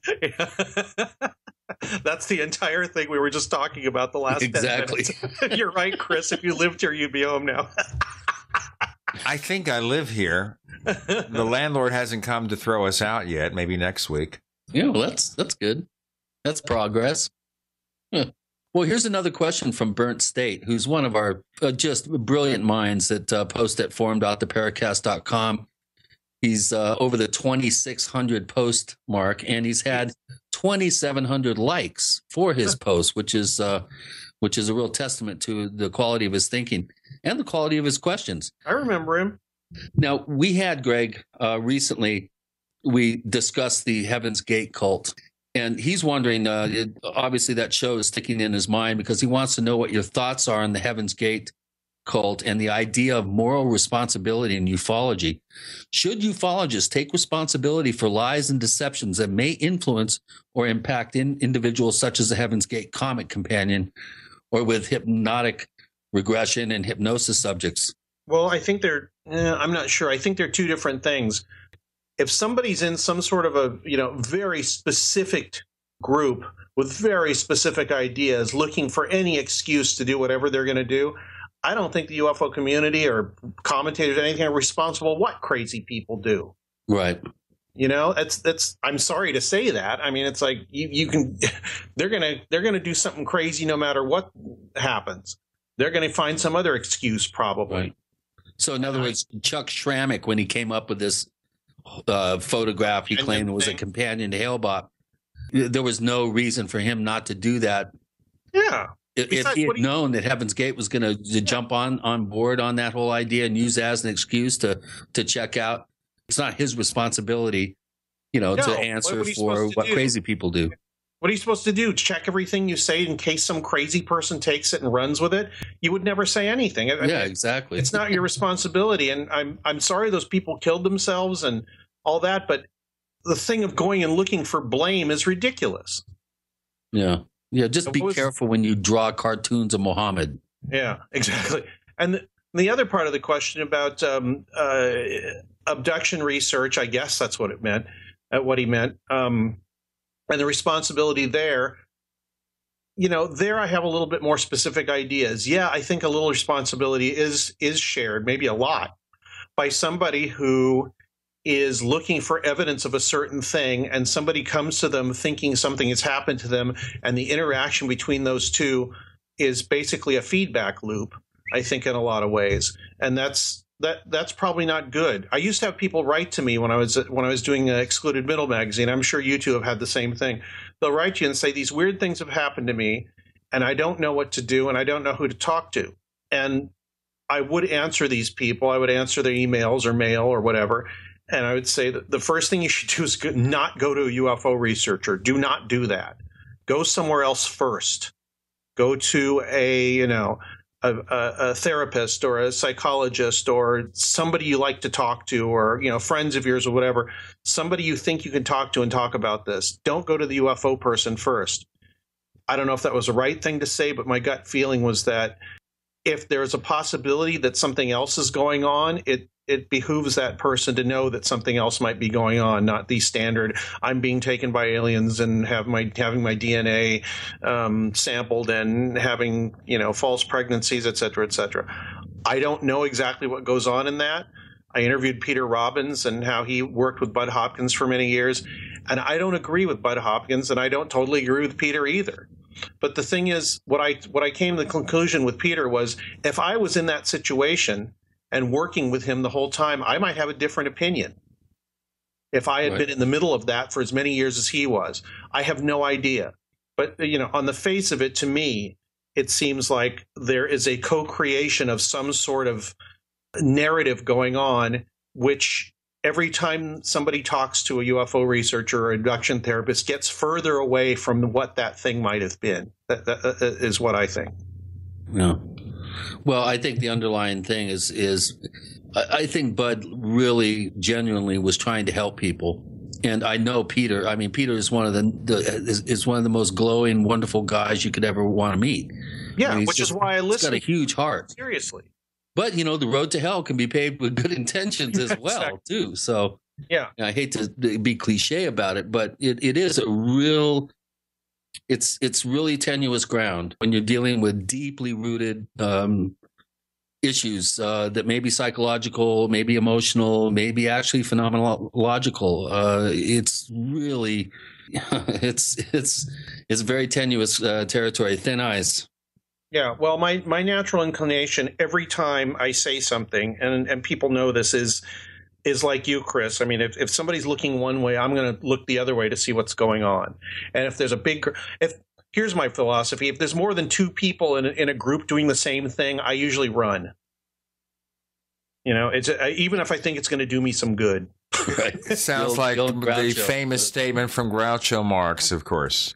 Yeah, I would not want to be a member of any club that would have me as a member. Yeah, I guess I kind of agree with that. I mean, every time I join something, after a while, I kind of think every time you say something heretical, something that isn't part of the dogma, people look at you funny, or if they're really scared, they try to excommunicate you or look at you like you're crazy or whatever. And all you're trying to do is question things. And some people don't like that. Groups especially don't like that because it threatens the group dynamic. It threatens. Well, and also the groups are looking to be entertained, and that's. Here's another question from the forums. You can post your questions at forum.theparacast.com. This one comes from longtime forum member SRL, and he writes: the Paradigm Symposium is coming up in October 2015, and while at the website, I was looking over the presenters, and there's quite a selection. The question here for anyone willing to take a stab at it is, what percentage of presenters at any given event should a reasonable individual consider as primarily entertainers and not to be taken seriously? In your opinions, do attendees realize that some presenters lack academic credibility, moral stamina, and intellectual honesty? Or is it that an attendee's primary desire is to be entertained? Being that all of you have either attended or presented at such events, what percentage of attendees would you venture felt through experiencing the extraordinary and attended in an effort mitigating their experiences. I'm not sure. In other words, I think what he's saying is what percentage of the people that are going there are not there just simply to be entertained, but are trying to get to the bottom of some personal thing that they've experienced. Well, I think they all want to be entertained to some degree. When I go to the things, I want to be entertained too. But I want to be entertained by, something that I have not heard before that pushes the conversation in a different direction. Maybe it might not even be a fruitful one. But I think that the majority of people, like in any group, and in this, we're in the United States and probably some other countries too, I don't think they're interested in answers. They're interested in basically just more titillating stories, UFO porno, and maybe different, aspects of that UFO porno. And that's not to say that the people that are doing the speaking are there just to make money or just to be famous or just, I think if, at least a few of them are there because they really have something to say. They really think that there's something that needs to be said, and they're sincere in their presentation of it. And I like to think that I did that when I was, the times I've spoken, and I realized after a while that people did like to be entertained. So I would go off script quite a bit because, Chris, you probably noticed this. When you go off script and start talking about stuff, people suddenly get very engaged and want to hear what's going on. They don't want to have a canned spiel, which is part of it. Let's do our break here. We have Greg Bishop, and we've got Gene and Chris. Sometimes you're in the Paracast. A little right, a little left, but always independent-minded. The Genesis Communications Network, GCN. First came Attack of the Rockoids, and it was a critically acclaimed success. And now there's The Coming of the Protectors. A former military intelligence man is contacted by a space woman in a dream that turns out to be a nightmare because evil forces on her distant planet are planning to conquer the Earth. This is gripping science fiction of the classic kind. Attack of the Rockoids and The Coming of the Protectors. Find out more at rockoids.com. That's Rockoids, ROCKOIDS.com. So here's what happened. I was placing an order online. The site went down. It took hours before it returned, but I'd already placed the order with another company. If your site goes down, you could lose business. And if you have a business or personal site, you'll want to know it's easy to run and it will stay online. At iWeb, your site is hosted on one of the most reliable networks in the world. Talk to a sales rep at iWeb.com. Use the promo code TechNightOwl for a special discount. Alex Jones here. For the last 2 years, I've been working with top doctors, nutritionists, and chemists to design a nutraceutical formulation that has truly life-changing health benefits. So many other formulations out there contain toxic ingredients, synthetic additives, and even GMOs. Introducing the all-new Ancient Defense Herbal Immunity Blend, crafted with over 14 key ancient herbs and extracts to supercharge and prepare your body for what experts admit is the most dangerous season of the year. We have rejected hundreds of other formulations in our quest to bring you what is simply the most powerful and comprehensive proprietary formula that we have ever created in the realm of herbal immunity. Experience the benefits of combining over 14 ancient herbs and extracts with exciting new advances in nutraceutical science. Now is the time to secure Ancient Defense for you and your family. Visit InfoWarsLife.com or call 1-888-253-3139. That's InfoWarsLife.com. Don't complain about your cable bill going up and up and up. Do something about it. Grab a pencil and jot down this special number, 1-855-905-MY-TV. The more cable TV rates go up, the better digital satellite TV looks. Say goodbye to the cable guy and get more of your favorite channels in 100% digital quality for less money. Call 1-855-905-MY-TV. Sign up for packages starting as low as $19.99, and there's no equipment to buy. You get free HD TV upgrade, a free DVR upgrade, and free professional installation. You control what you watch when you watch it. Record your favorite shows, pause and rewind live TV, even skip the commercials. Watch local channels too. At just $19.99, what are you waiting for? Pull out your major credit or debit card. Call 1-855-905-MY-TV. 1-855-905-MY-TV. Say goodbye to the cable guy. Cut costs and get more. 1-855-905-MyTV. 1-855-905-MyTV. What good is a Big Berkey water filter? We get that question a lot here at BigBerkeyWaterFilters.com. And in a word, the answer is protection. Protection from water main breaks, E. coli contamination, environmental chemical spills, pesticide runoff, chlorine taste and smell, and all forms of fluoride. Plus, Big Berkey water filters are the original gravity water filter system and most trusted on the market for a reason. Tested by multiple independent NSF EPA certified labs, they are the gold standard in water purification. At only 1.7 cents a gallon, a single set of filters can last for 5 to 10 years. That means big savings. Big Berkey, the one that's powerful enough to purify stagnant pond water. Get a Big Berkey today at BigBerkeyWaterFilters.com. GCN listeners receive 5% off all ceramic filter systems. Visit our website or call 1-877-99-BERKEY. That's 877-99-BERKEY. Big Berkey Water Filters, for the love of clean water.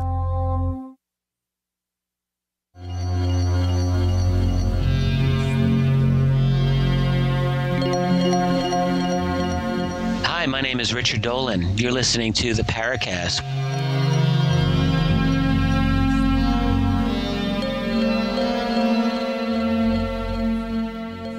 Go to plus.theparacast.com, plus.theparacast.com, to take advantage of our new premium package. What that means is for $5 a month or $50 a year, you get the ad-free version of the Paracast, a higher resolution quality copy, okay? And also the After the Paracast podcast.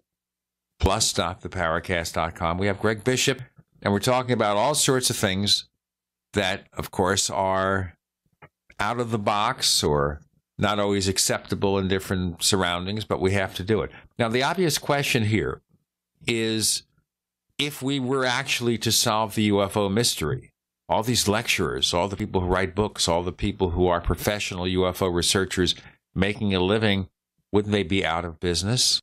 Greg? I guess they'd be out of business, but I don't think it's likely at all that we're going to, in our lifetimes or in the foreseeable future, solve, quote unquote, the UFO mystery. Yeah, I think it's if we solve part of it, it will bifurcate or multifurcate into other mysteries that will be just as interesting, fascinating, and inscrutable as the UFO mystery is now.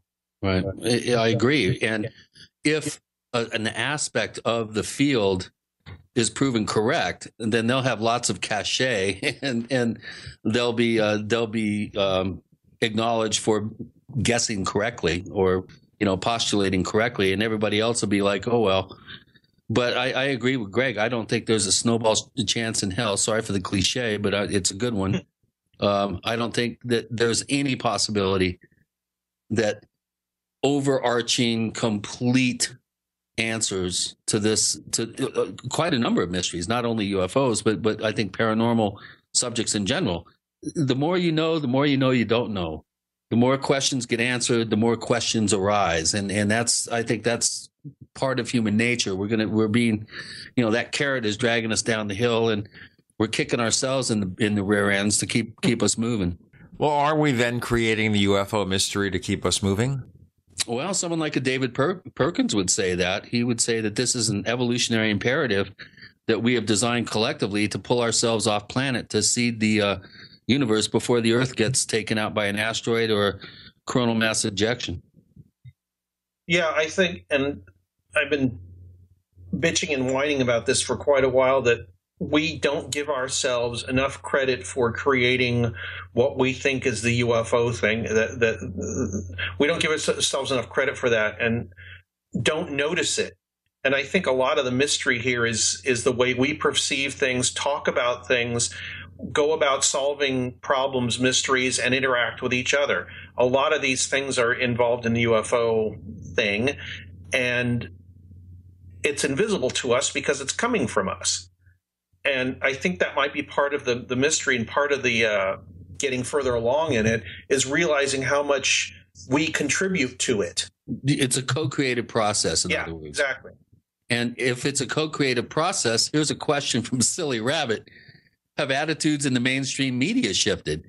Is coverage of high strange events becoming more serious or even handed in tone? Or are we still stuck with the ridiculous X-Files music, non-serious reporting?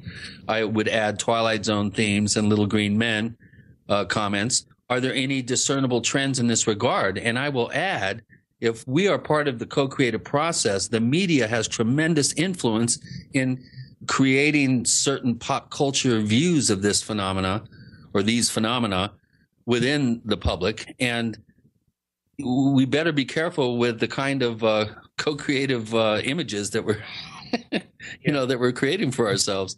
So what do you think about trends in the media, Greg? I think that if you're interested in the UFO subject, you should not watch any UFO shows at all. Oh, I couldn't have said it better. Don't watch them. Just fight the urge to do it. And if you have the time, the inclination, and the gumption, go and start looking at the stuff yourself and talking to people who interest you, and read somebody's book and contact them and ask them intelligent questions. They will answer you.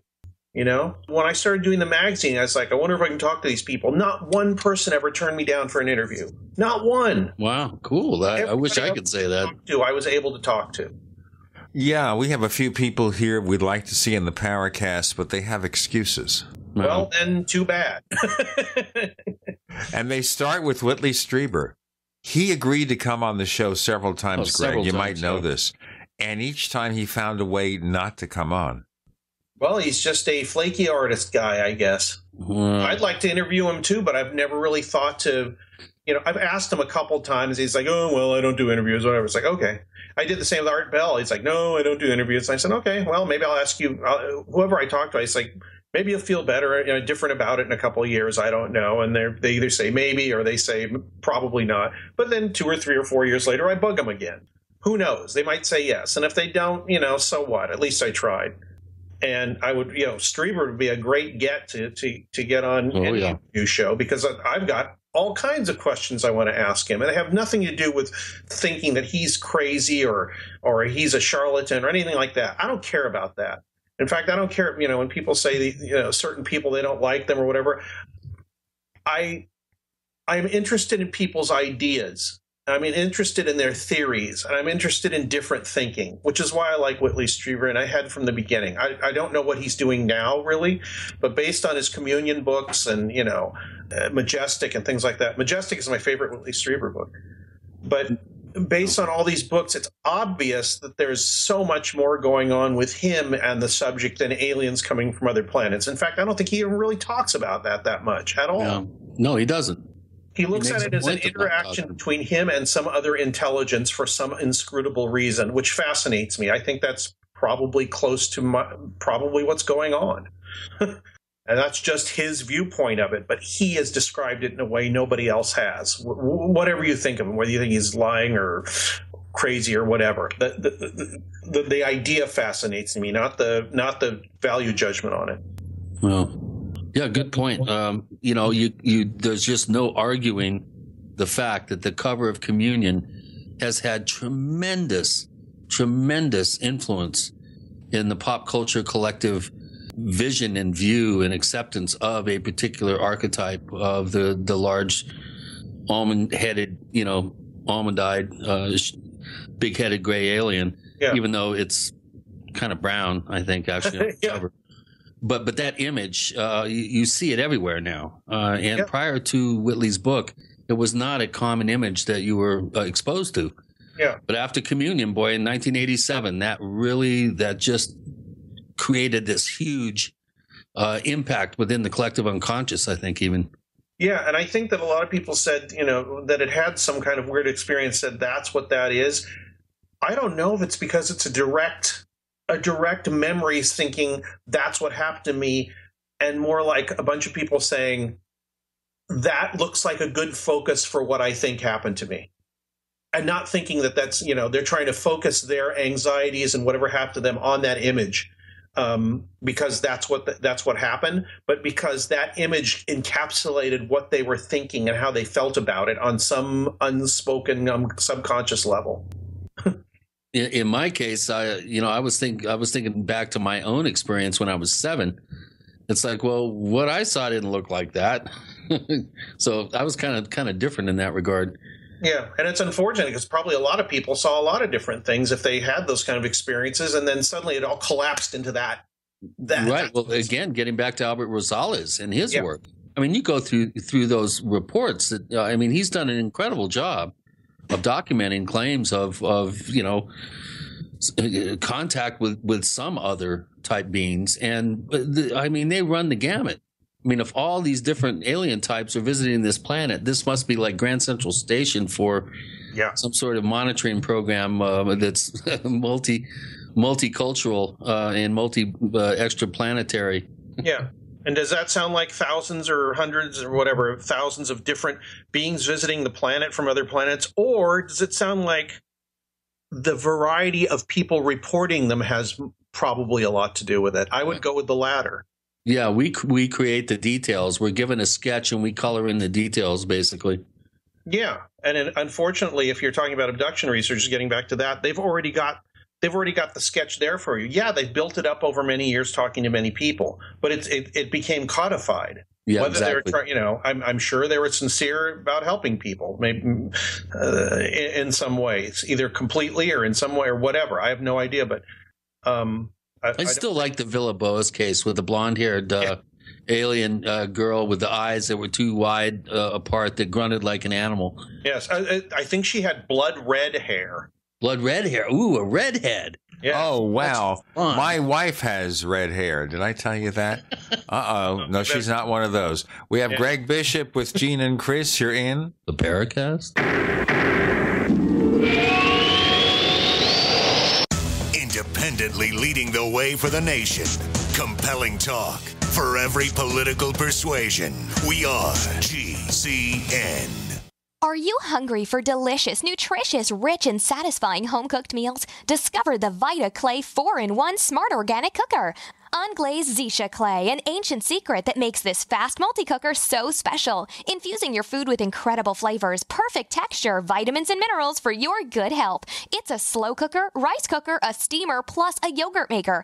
Go to VitaClayChef.com and enter promo code RADIO20 for 20% off at checkout. That's VitaClayChef.com. Hi, this is Ted Anderson. Have you ever wondered why banks, stockbrokers, investment advisors won't talk about gold IRAs? They've been available since 1986, yet the financial industry won't recognize the value of gold for your retirement. Gold has outperformed paper investments, yet no word about IRAs. If you would like to have gold for your retirement, call 800-686-2237. Don't get left behind by rising inflation and low returns. Call 800-686-2237. Secure your future and call 1-800-686-2237.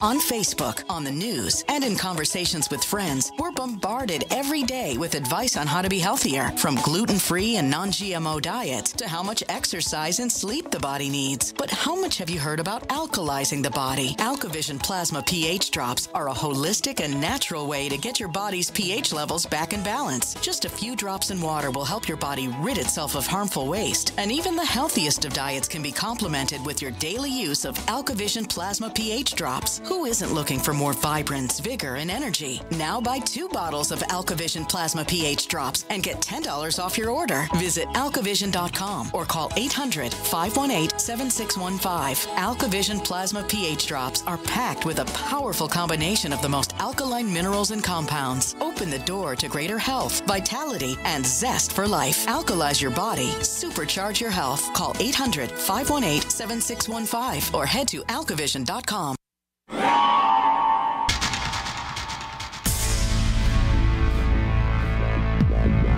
Welcome back to the Paracast, the gold standard of paranormal radio. And now, here's Gene Steinberg.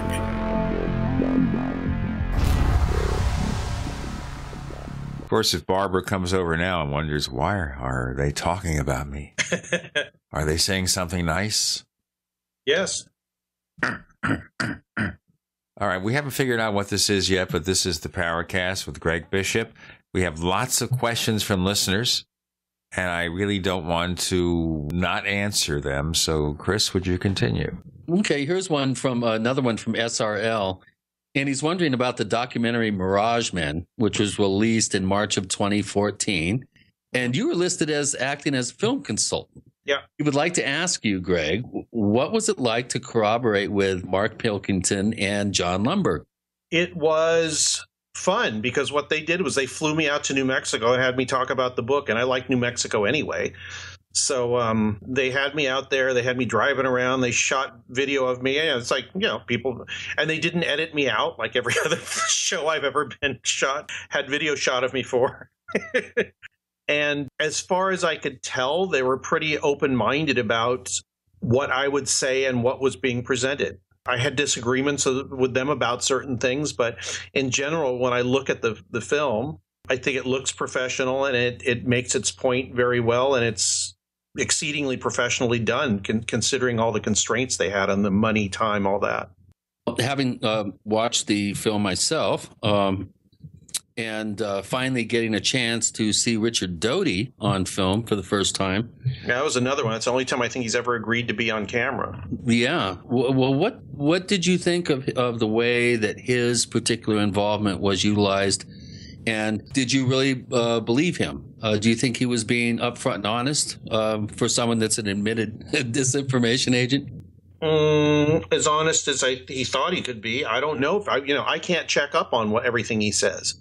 I just can't. Nobody really can. Yeah, nobody can. But what was your gut reaction to him? My gut reaction is he's going to tell you what he feels like saying at the time, and if you're lucky and careful, some of it will be valuable to you. Do you think then that he's just playing games in large part? I think he likes to play games, but the thing is, you have to enter it knowing that you're not the powerful party in that interchange. You have to enter into the game with him.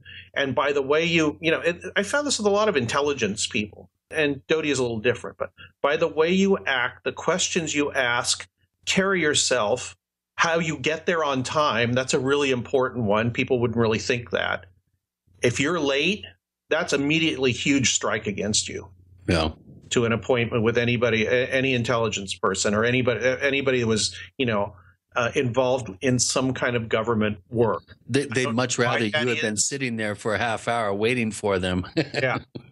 That's a power play. That's a power play, of course. Yeah. No, there's no power play whatsoever. If you were there on time, if I got there early, they would show up on the second.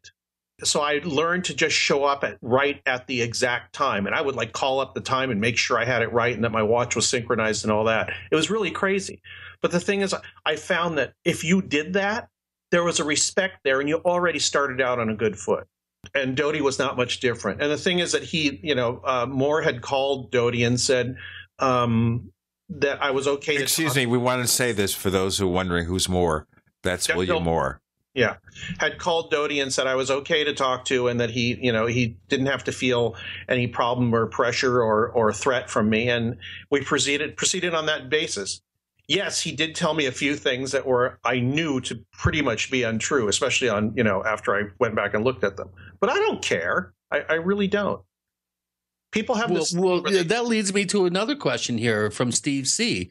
If Bill Moore came up to you and admitted to you that he had been part of creating the Majestic 12 documents, how would you feel about him, considering that you have on more than a few occasions defended him on this accusation from others in the UFO field? Would you tell him to keep it to himself, or would you advise him how he should make this information public? If he told me he would want to make the information public, and I would repeat it. And if he told me not to, I don't know what I would do.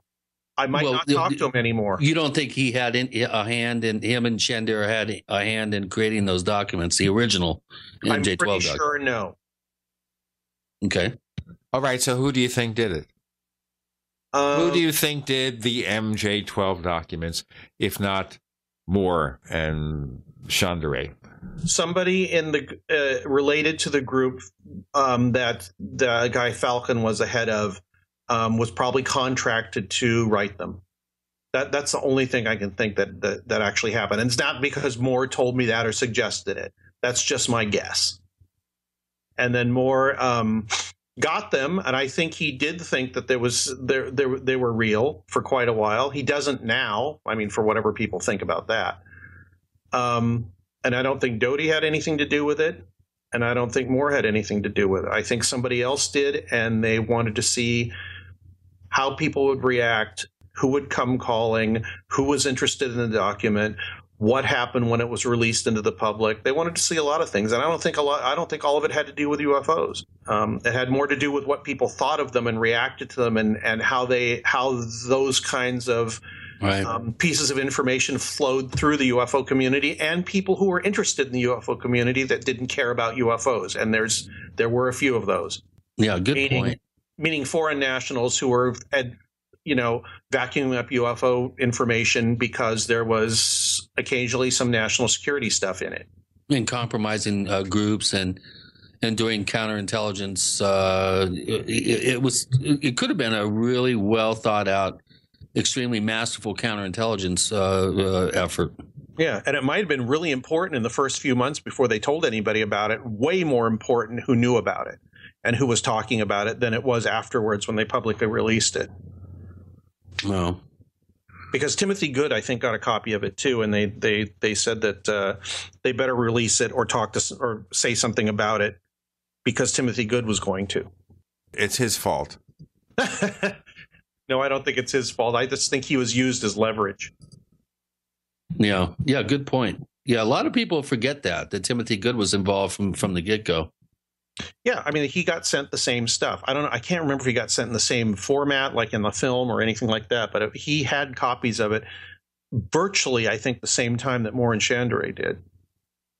Or maybe a little bit after, I'm not sure. But eventually, I guess they wanted them, whoever made that stuff up, wanted it released out into the public to see what would happen. So what do you think about people who still believe it, like a Stanton Friedman? And we're going to have to break in about 2 minutes, but let's just get that started. What do I think of it? I mean, it's like they can go ahead and keep thinking about it. Fine. I'm not going to argue with them. It's useless. It's useless arguing with anybody that has made up their mind about something. It's just completely useless and a waste of time. Reminds me of last week's episode, the Paracast. Yes. And you didn't listen to it, but you get the tenor of that. Yes, of that exactly. thing. Sure.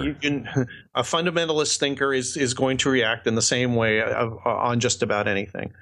But yeah, like I said, I don't care if people still believe it. Too bad. That's their problem. And if they want to discuss it with me, too bad. I mean, it's like I don't want to discuss pro or con or anything. In fact, I was on a show about a month ago, and the guy said, what can we talk about? And I said, well, you know what? I don't want to answer any more questions about Bill Moore or stick up for him anymore. I'm kind of sick of it. I did discuss it now, and it's fine. It's just that I kept hearing the same. I start to realize why Bill Moore and other people just stop with the UFO thing, because they kind of get tired of answering the same question. Yeah, really. Oh my God. Say things that you never said. Right. Like, why did you say this? I never said that. Oh, yes, you did. It's like, really, show me where you said. I remember you saying it. Well, that's not showing me where I said it. Well, they have me saying things. They have Chris saying things. I think anytime you say anything in public, somebody will insist you said something you didn't say, or they'll take what you said out of context. Oh, that happens all the time. And, it's like after a while, you get a thicker skin, or you stop.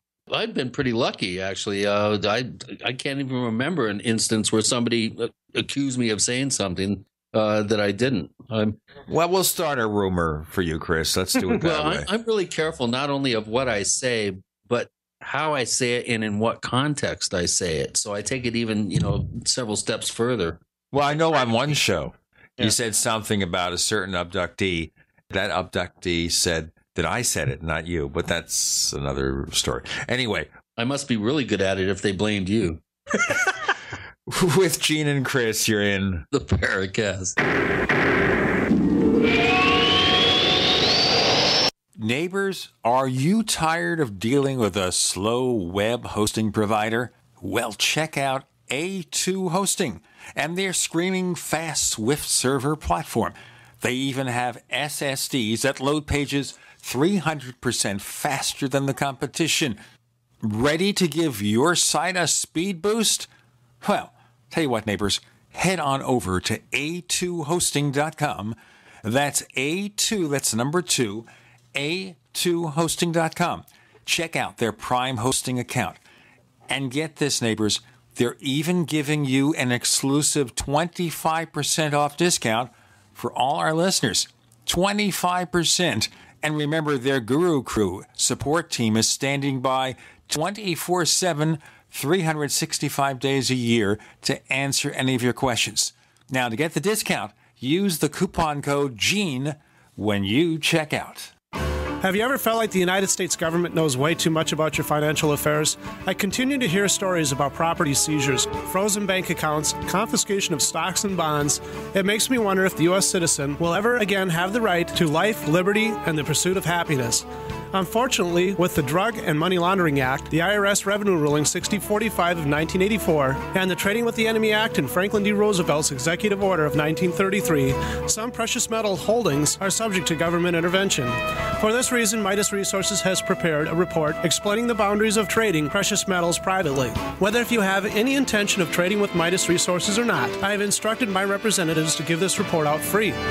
Call for your free copy at 1-800-686-2237. When investing, always proceed with caution. Again, call 1-800-686-2237. Exercise your legal right to trade metals privately. 1-800-686-2237.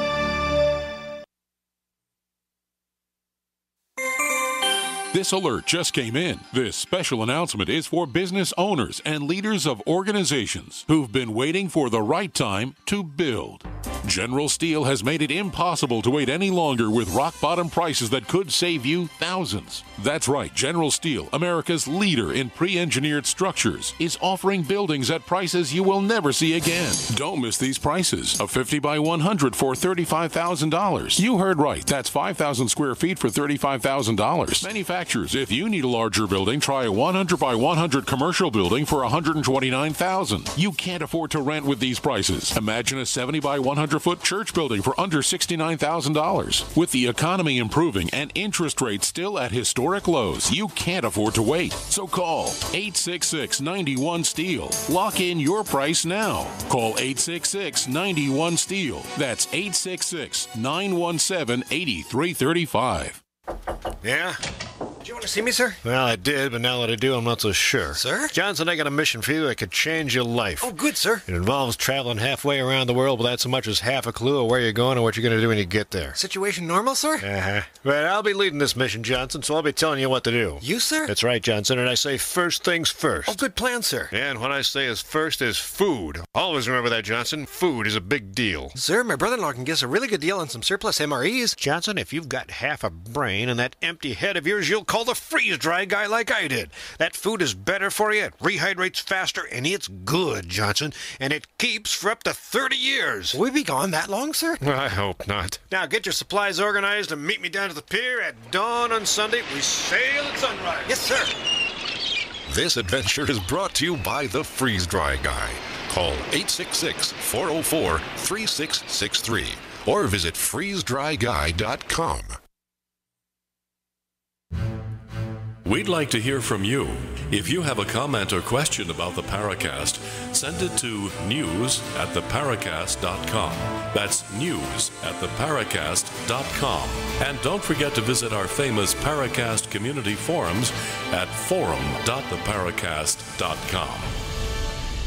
You see what happens here. I get blamed for everything. I did everything. All I did was get up this morning, and at the appointed time, I turned on the mixer, turned on Skype, set up the mic, and here we are with Greg Bishop. Sometimes people don't get my humor. I mean, that happens all the time. Well, then that's your problem, sir. I don't know. If Chris thinks it's funny, it sounds like it's their problem. Right. Unless you're trying to be a stand-up comedian, then it is your problem. Well, I've been working on a stand-up routine for years. I mean, I tried one of my jokes on Kevin Randall, and he was not happy. I don't want to hear that one again. I won't bore you with it. Okay, well, all right. So you have a stand-up routine. Give us a joke. Tell us a joke, sir.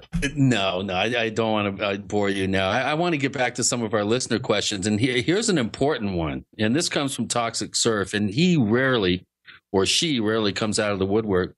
I mean, we're talking someone that's been a member of the Paracast forums for almost 5 years. And the question is, when are you going to post the year-end Zorgi Award podcast? I had planned on listening live, but my gal had different plans. I don't know. I'm working on it right now, probably within a week or two. There you go, Toxic Surf.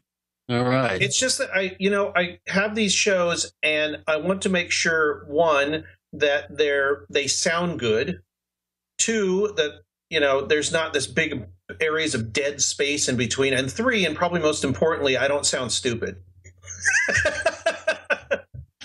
Well, unfortunately, boy, here at the Paracast, I really have to be careful because Gene leaves everything in situ. Everything's intact. People may not know this, but after I do the show, I listen to basically the entire show again, just to see if there's anything in there that I've because it's permanent. It's out there forever after I post it. And if there's something in there I didn't want to say, or, you know, that was wrong or whatever, I'd like a chance to change, you know, get it out of there. I don't change anything. I don't go in and start adding things. I never do that.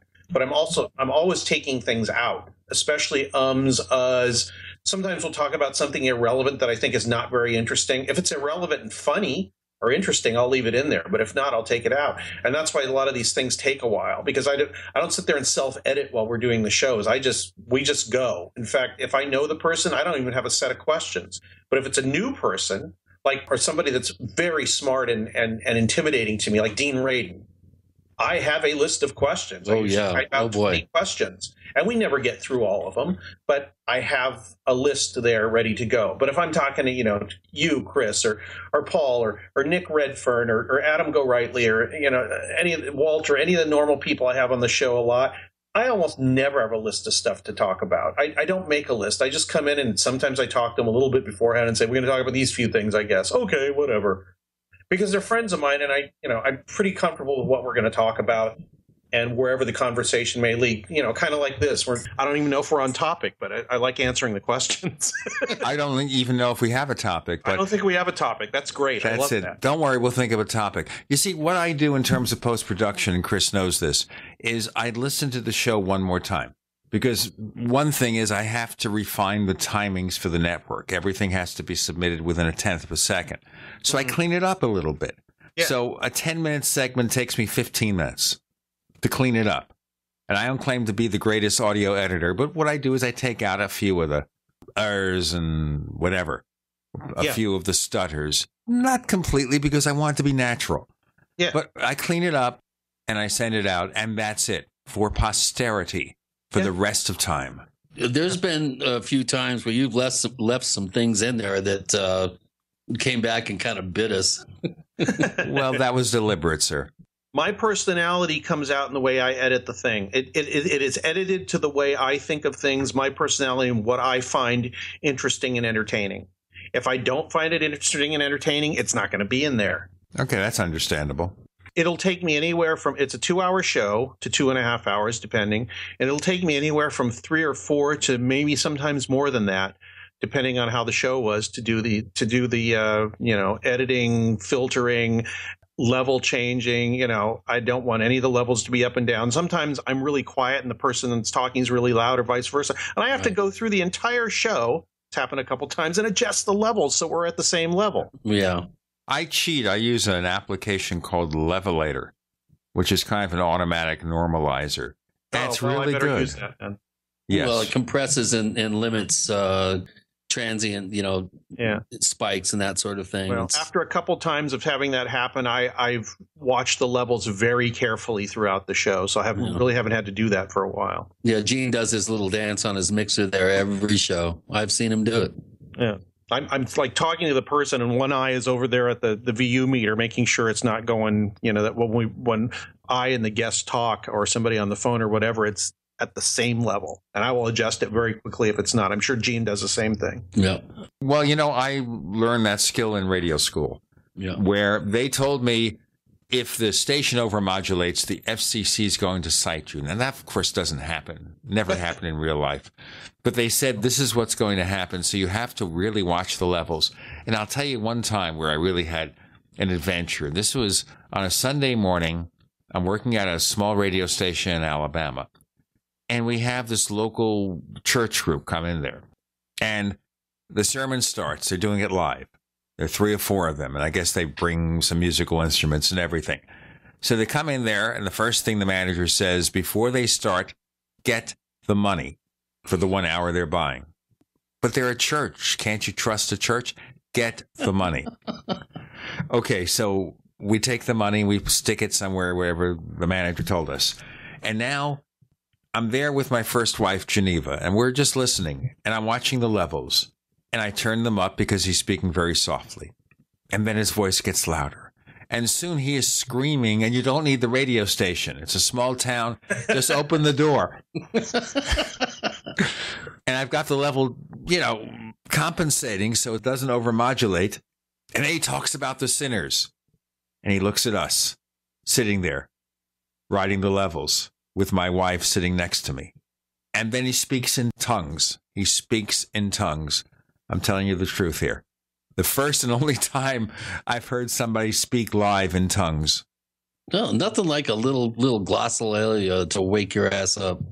It's a Sunday morning. I, was half asleep, just relaxing, just slumming, and suddenly. But Gene, you in Alabama, it's like oil and water in my brain. I just can't wrap my head around that. That's right. Alabama. WPID, Piedmont, Alabama, 1280 AM. It's still there. It's called Easy 1280. I just looked it up. Oh, there's just, I don't know. There's just something wrong about that. It's just wrong. Well, my background is audio editing and post-production, and I didn't go to school for it, but for many years, professional. Yeah, it's just drilled into my head the way things should be with audio. So it follows when I'm doing the show. Yeah, and me too, actually. Thank God Gene does most of the heavy lifting in the audio technical division of the corporation. Let's do our break here, and then we can talk about it. With Gene and Chris and Greg Bishop, you're in the Paracast.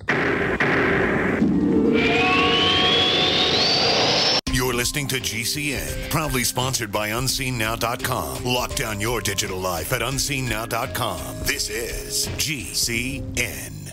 Graphic Converter is the image manipulation tool for the rest of us. It does not use any database. You get full control of all your files. Want to view the images of a folder? Drag it into Graphic Converter, and a powerful browser opens up to show your image files. You could use it for slideshows. You could use it to import images from digital cameras or from scanners. Need to do some image editing? You can do that too in Graphic Converter. Also print catalogs. Convert from so many formats I can't even list them. Download now to see if Graphic Converter is good for you, like 1.5 million other users. Guess what? You could save money when you buy Graphic Converter. Use the coupon code Night Owl. Use the coupon code Night Owl to get a special price for Graphic Converter. Go to lemkesoft.com. That's LEMKE soft.com. lemkesoft.com. LEMKE soft.com.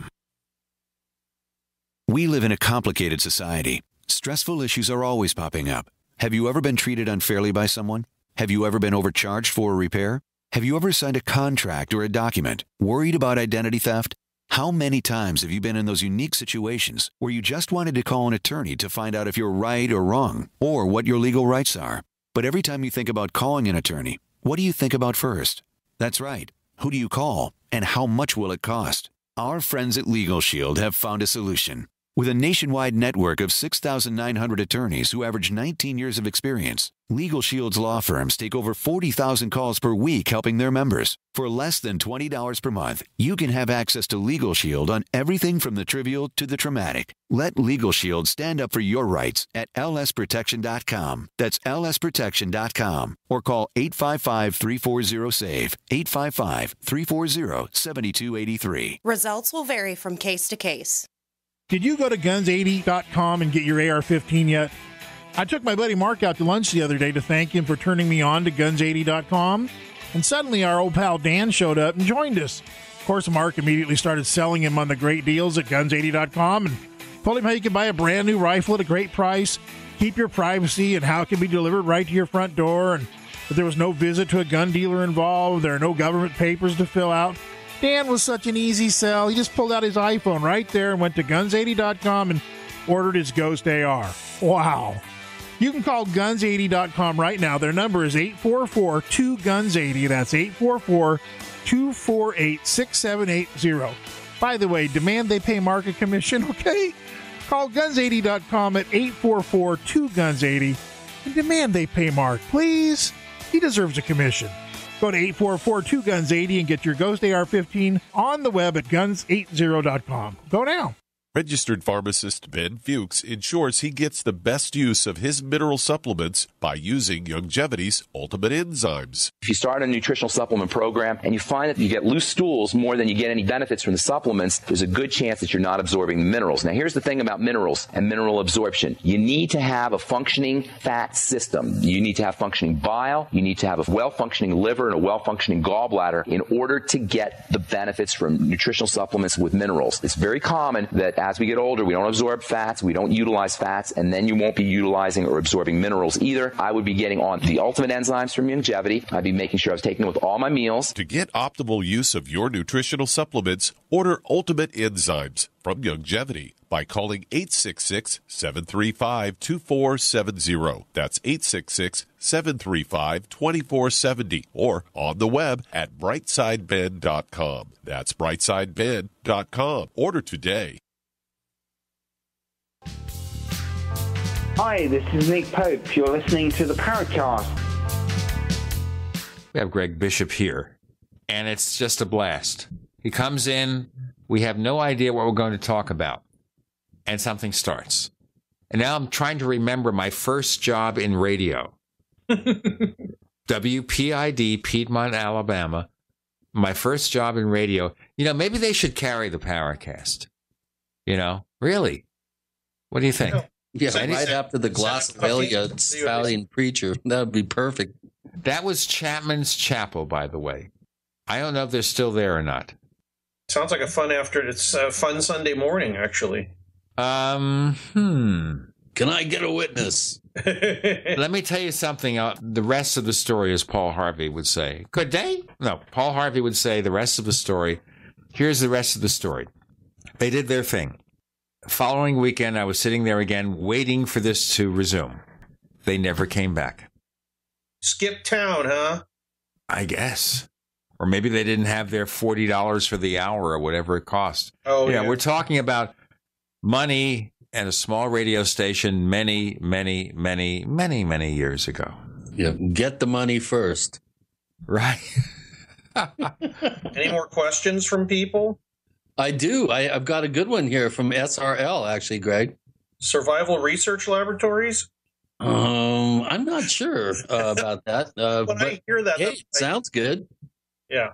We should have him post on the forum what SRL stands for. It's probably Steve R. Lewis or something. Yes. But in the immense effort of extracting oneself from the seemingly hopeless morass commonly referred to as ufology, quote unquote, out-of-the-box thinkers have been suggested in providing meaningful traction. In the spirit of said traction, I would like to ask if there has been any consideration given to the pennings of either Jeffrey Cripple or Bernardo Kastrup. I'm not even familiar with those two names. If not, and outside of the present company, who else may be suggested as plausible? Who's Jeffrey Cripple and Bernardo Kastrup, Greg? Bernardo I haven't heard of. Cripple I have, but I haven't read any of his stuff. The out-of-the-box thinking that I've mentioned before and I always go back to, of course, are, Keel and Valet. And then there's others, like Jim Brandon's stuff, the couple of books he wrote, Rebirth of Pan and Weird America.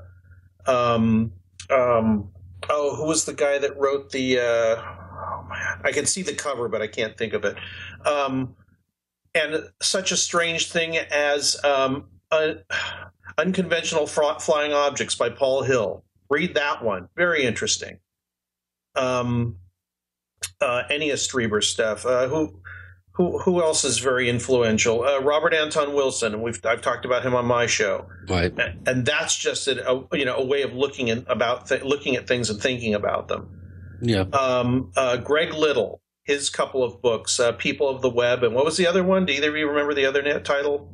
No, I'm not. I haven't really read Little stuff, but several people that I respect think highly of him. Yeah. Mac Toney's book, The Cryptoterrestrials, that one I thought was, apart from him being a friend of mine, I thought that, and he was, we've had, talked about him on the show, on your show quite a bit. Right. That's another one.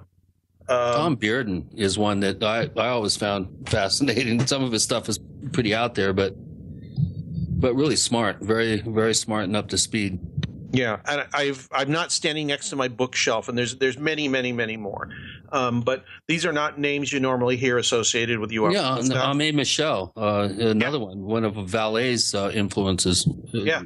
But he wrote some books back in the 1950s. Yeah, UFO and Straight Line Mystery. Classic. Yeah.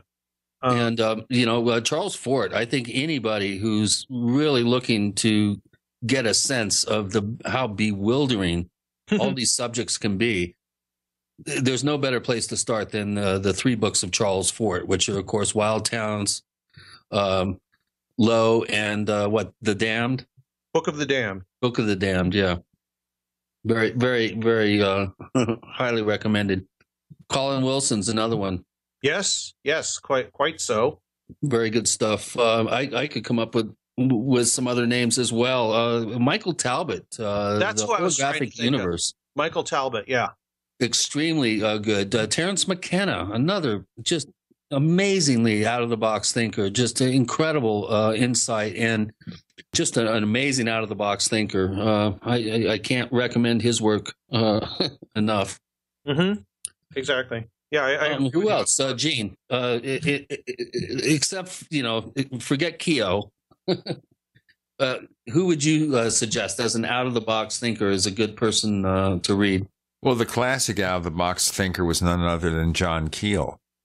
Right. Yeah. Greg mentioned Keel and Ballet first off. I would go with them. I would go with those. Certainly, I would agree about the crypto-terrestrials because the late Mac Tonys took us in directions that we hadn't really explored that much. And it was so nice, but so sad because it was like a sketch of a much larger idea. And he didn't have the time to flesh it out. And unfortunately, I don't see other people really fleshing it out that much. And we talk about all these different people and authors, and the thing is that a lot of them don't agree with each other, and they have all kinds of different ideas. And that's good. That's perfect. It's nice to live in somebody's, headspace or their theories for a while and take from them what you think is important or interesting. You don't have to buy it hook, line, and sinker. No. You don't even have to like any of it.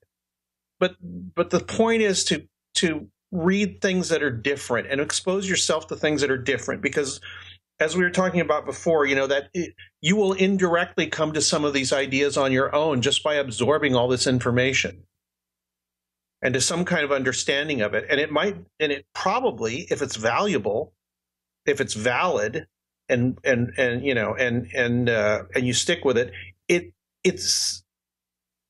will be your idea, your way of looking at it. And there's a lot of ideas under there, as like I said, we talked about before, that are indirect and intuitional and intuitive. I'm sorry, that you might not be able to get across to other people, but you've enriched yourself about the subject by exposing yourself to all these different points of view. I think somebody on UFO Mystic one time just said, "Why don't we live in these points?" One of the commenters said, "It's fun to live in somebody's point of view for a while without buying into it."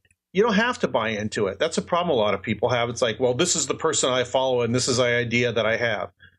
Well, if you're talking about UFOs, that's the exact wrong attitude to have, because you're going to be wrong in so many ways. Yeah. You can't put all your chips on one hand or all your eggs in one basket. I mean, you should always read, research, and do investigations from a place of objectivity and not buying into any of it. You need to see what really kind of strikes you deeply at your core, how your intuitive sense responds to certain information.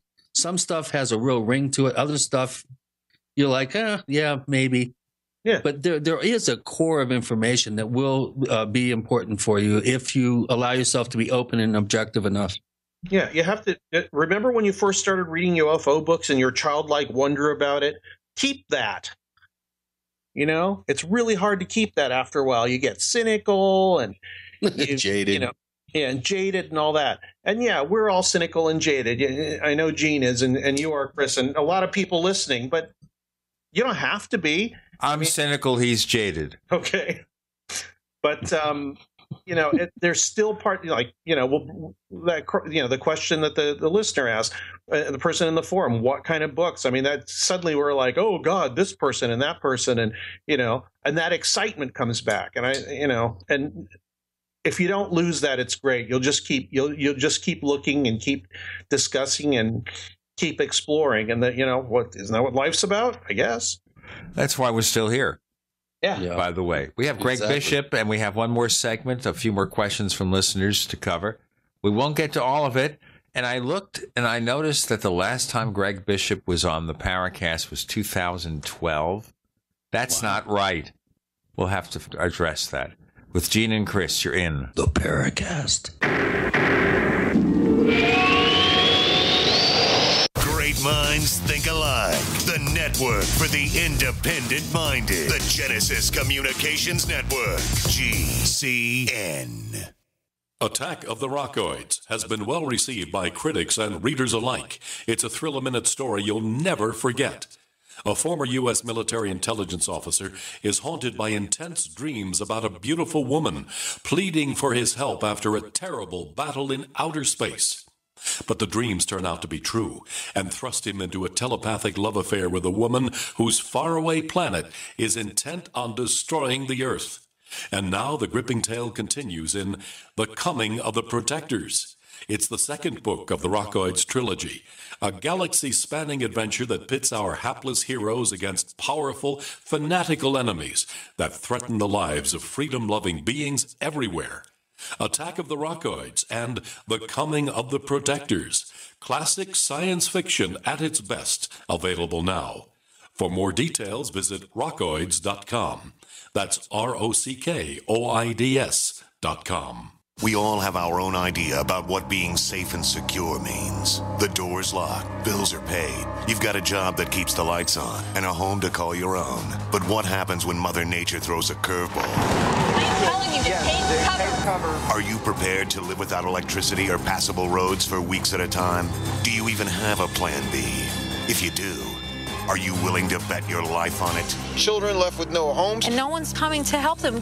The first step towards self-reliance in the face of disaster is a visit to mypatriotsupply.com. There you'll find the absolute best prices on storable foods, non-GMO seeds, emergency water filtration devices, and so much more. All orders over $49 qualify for free shipping in the lower 48 states. Call 866-229-0927. That's 866-229-0927 and speak to one of our preparedness advisors today, or visit us at mypatriotsupply.com. Remember, before it's time to survive, it's time to prepare. Worried about getting sick and feeling terrible for days or even weeks? You need Immudyne for a healthy immune system. Why get sick and bother with products that just don't work? For just $1 a day, Immudyne is all natural and safe for all lifestyles. Call 866-257-8668 to buy now before it's too late, before you get sick. Or go to IMMUDYNE.com, Immudyne.com, or call 866-257-8668.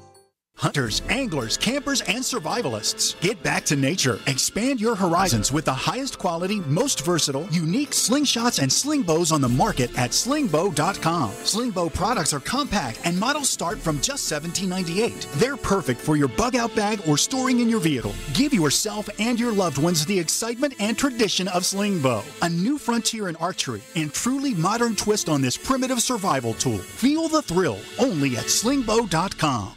What good is a Big Berkey water filter? We get that question a lot here at BigBerkeyWaterFilters.com, and in a word, the answer is protection. Protection from water main breaks, E. coli contamination, environmental chemical spills, pesticide runoff, chlorine taste and smell, and all forms of fluoride. Plus, Big Berkey water filters are the original gravity water filter system and most trusted on the market for a reason. Tested by multiple independent NSF EPA certified labs, they are the gold standard in water purification. At only 1.7 cents a gallon, a single set of filters filters can last for 5 to 10 years. That means big savings. Big Berkey, the one that's powerful enough to purify stagnant pond water. Get a Big Berkey today at BigBerkeyWaterFilters.com. GCN listeners receive 5% off all ceramic filter systems. Visit our website or call 1-877-99-BERKEY. That's 877-99-BERKEY. Big Berkey Water Filters, for the love of clean water.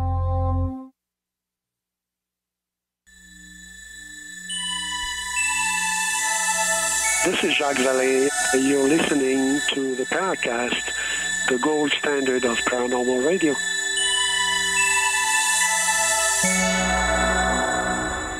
Okay, this is a fast evening. Now, let me tell you, this is past my normal bedtime, okay? I don't listen to the all-night shows anymore. I used to when I was a kid. Never went to sleep. But, as I get a little older, I get up earlier in the morning. And right now, I'm usually turned in. But I'm still awake. And I have to blame only one person for that. That's Greg Bishop.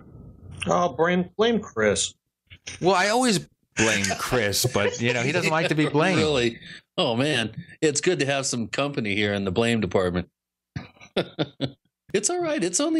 Come on, Gene. It's not even 11 o'clock at night. I mean, you're doing good. You sound chipper. What, Gene? Do you get up at do you go to sleep at 6 at night and get up at 3 in the morning already? That sounds like my wife. No, I get up about 6:30 in the morning. Or as the shadow said, yeah, well, I shouldn't laugh. I'll probably be heading there in the next 20 or 30 years myself, maybe even sooner. Okay, here's a good question. Again, this is from Burnt State, one of our premier posters. Why isn't that guy a moderator, Burnt State? I want him to be a moderator. Yeah, I think he should be. I mean, he's spends a lot of time on the forums and due for promotion. He makes me think, and I love that. The posters on our forums that make me think are my favorite posters. And here's a good one. This is a really good question. He's going to Greg, if you had a chance to time travel, to be a direct participant in a famous UFO case or sighting, which one would it be and why? And what role would you like to play in the case? I can't think of any right now, but one flashes in my mind, the Eagle River, Wisconsin, Joe Simonton pancake one. You'd like to cook the pancakes. Yeah. Tell me about your pancakes. When you cook pancakes, do they have buckwheat in them? I think, yeah, they said they were regular old bland buckwheat pancakes. I don't know. I mean, I get the kind of the suspicion that it was a hoax, but if it wasn't, I would love to. I don't know how I would participate. I guess I would have just liked to have been standing there with him, with Joe Simonton. I guess that's one of them. Another one would be the. Can I have it with maple syrup? Yes. Got to have the maple syrup with the buckwheat pancakes. Maple Even syrup. if E.T. were to make them. Yeah, maple syrup from Caic, for people that get that joke. Oh, that's too subtle. Oh. And the other one that just springs to mind, I'm sure I'm forgetting so many great ones. Well, Rendlesham might be one, but is the Papua New Guinea one, Father William Gill. Oh, right. Where he had the waving contest with the... Yeah. Oh, I love that one. That's a classic. And I would have liked to have been standing there and had a pair of binoculars. Yeah. So, yeah, those are two. There's a couple I can think of right now. And maybe sitting in the room when Whitley Strieber gets visited and see what happens. Well, see if anything really happened. Yeah. What my suspicion is that he's lying there basically in an altered state and either not moving or twitching a bit, and that's about it. I'm not. I like the twitching. That sounds curious. Yes. Twitching. Yes. Okay. Now, of course, Whitley Strieber will never come on because he said, Gene Steinberg said I was twitching, and Greg Bishop said I was twitching. Therefore, I will not come on that show. Well, then that's his loss. But I'm not saying this because most people are going to say, oh, because you think he imagined it all. It's like, no, that has nothing to do with it. I think that whatever happened to him at some level was quite real and was from an external source. I'm pretty sure of that. Now, past that, I don't know, how it breaks down into what really happened, how much he confabulated himself or whatever. But it would be really interesting to be in the room when that's happening, or any abduction, really, just to see what the hell is going on. What about the hills? I think that probably would have been interesting too, just to see what was going on. I have no idea what I would have seen, though. I really don't. Most people would have said, well, you would have seen a ship and the thing came down and then they come out and stop them on the road. And I don't know if I would have seen that. I don't know if a third-party observer would see that. And that's not to say that, again, that they made it up or it was a hoax or it was a misidentification or a fugue state or what. I have no idea. But a lot of the UFO cases that are reported to us, if they're more than just lights in the sky or a daylight disk or something like that, some kind of interaction, I get the feeling that if I was a third-party observer of this, I would not have the same report on it that the witness did. Yeah. I'm pretty sure, almost certain of that. Yeah, it's almost guaranteed that you wouldn't. Yeah, I mean, and this is not a new idea either. I think Valet came up with this. The proximity to whatever's going on, the closer you get to it, the more you get affected by it at the time, and more importantly, later. Yeah, the proximity to whatever the phenomena is affects your perception of it. That answer the question? I can't even remember what the question was anymore. Well, it's all right. We'll make up a question to fit the answer. Would you like to visit as a time traveler, and what role would you play? Yeah, I would like to be a observer that was looking at all these things from maybe not even near the witnesses, like away from them, not near the group of witnesses, but off by myself at another vantage point. Right. An overview. Yeah, with a pair of binoculars. Alternate view, anyway. Yeah. Well, this comes from Joey 22, Joey K 22, and it has to be the last question, I think. Yeah, he's been a member for a long time. You pulled him out of the woodwork. He's been here 5 years and only asked 31 questions, or had 31 messages on our forum. What is your theory on Bigfoot, Greg? And exactly what are people seeing when they claim to see a classic Bigfoot? Is it rational to theorize that Bigfoot is an interdimensional traveler, since physical evidence eludes us? Yeah, I pretty much agree with that assessment. I don't think Bigfoot is a hairy hominid that lives in places where we can't find them. Yeah, Carl Schuker and Lauren Coleman, David Childress, Nick Redfern will probably disagree with you on that. Nick agrees with me. But Nick would agree, yeah. Yeah, as far as we can hammer definitions in language, is that I think it is a paranormal entity which is physical at some times or has properties of being physical occasionally. And it's kind of like UFOs, every time you see a video or something, if it's not a hoax, it's like, why is it so far away? Or why is it, well, I don't know what people think of the Patterson film, but why is it always so indistinct? Yeah, blob squatch. Yeah, exactly. And the funny thing is, like UFO videos and films, the closer it is, the faker it looks. Yeah. Yeah. Oh, boy. He was in the Amazon. He had a sighting of what he described as exactly like the famous George Adamski photograph, the three balls underneath. Yeah. Said it flew right over him. And he said it looked hokier than hell, but it was real. Yeah. Before we get too hokey, we got to kind of wrap this up. Greg Bishop, please tell our listeners where they can find more of the things that you do or don't do, depending on your point of view.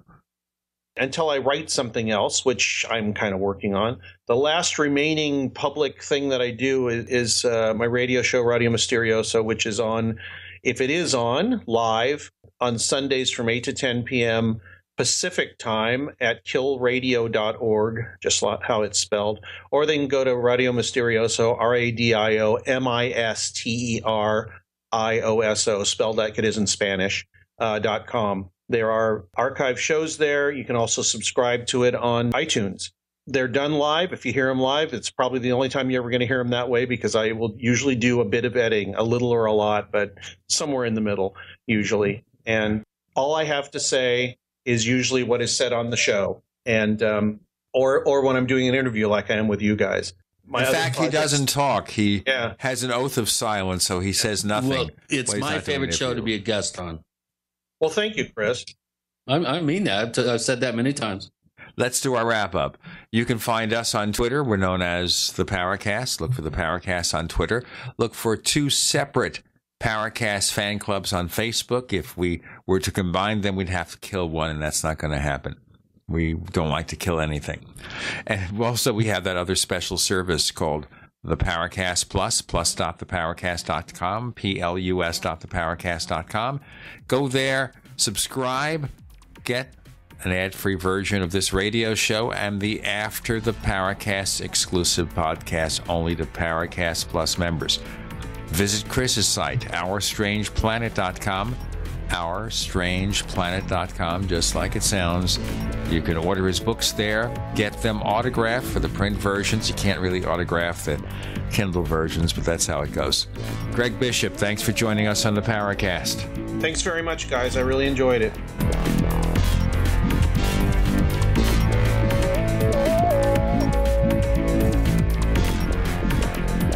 The Paracast, featuring Gene Steinberg and Christopher O'Brien, is a copyrighted presentation of Making the Impossible, Incorporated. Tune in next week for a new adventure in The Paracast.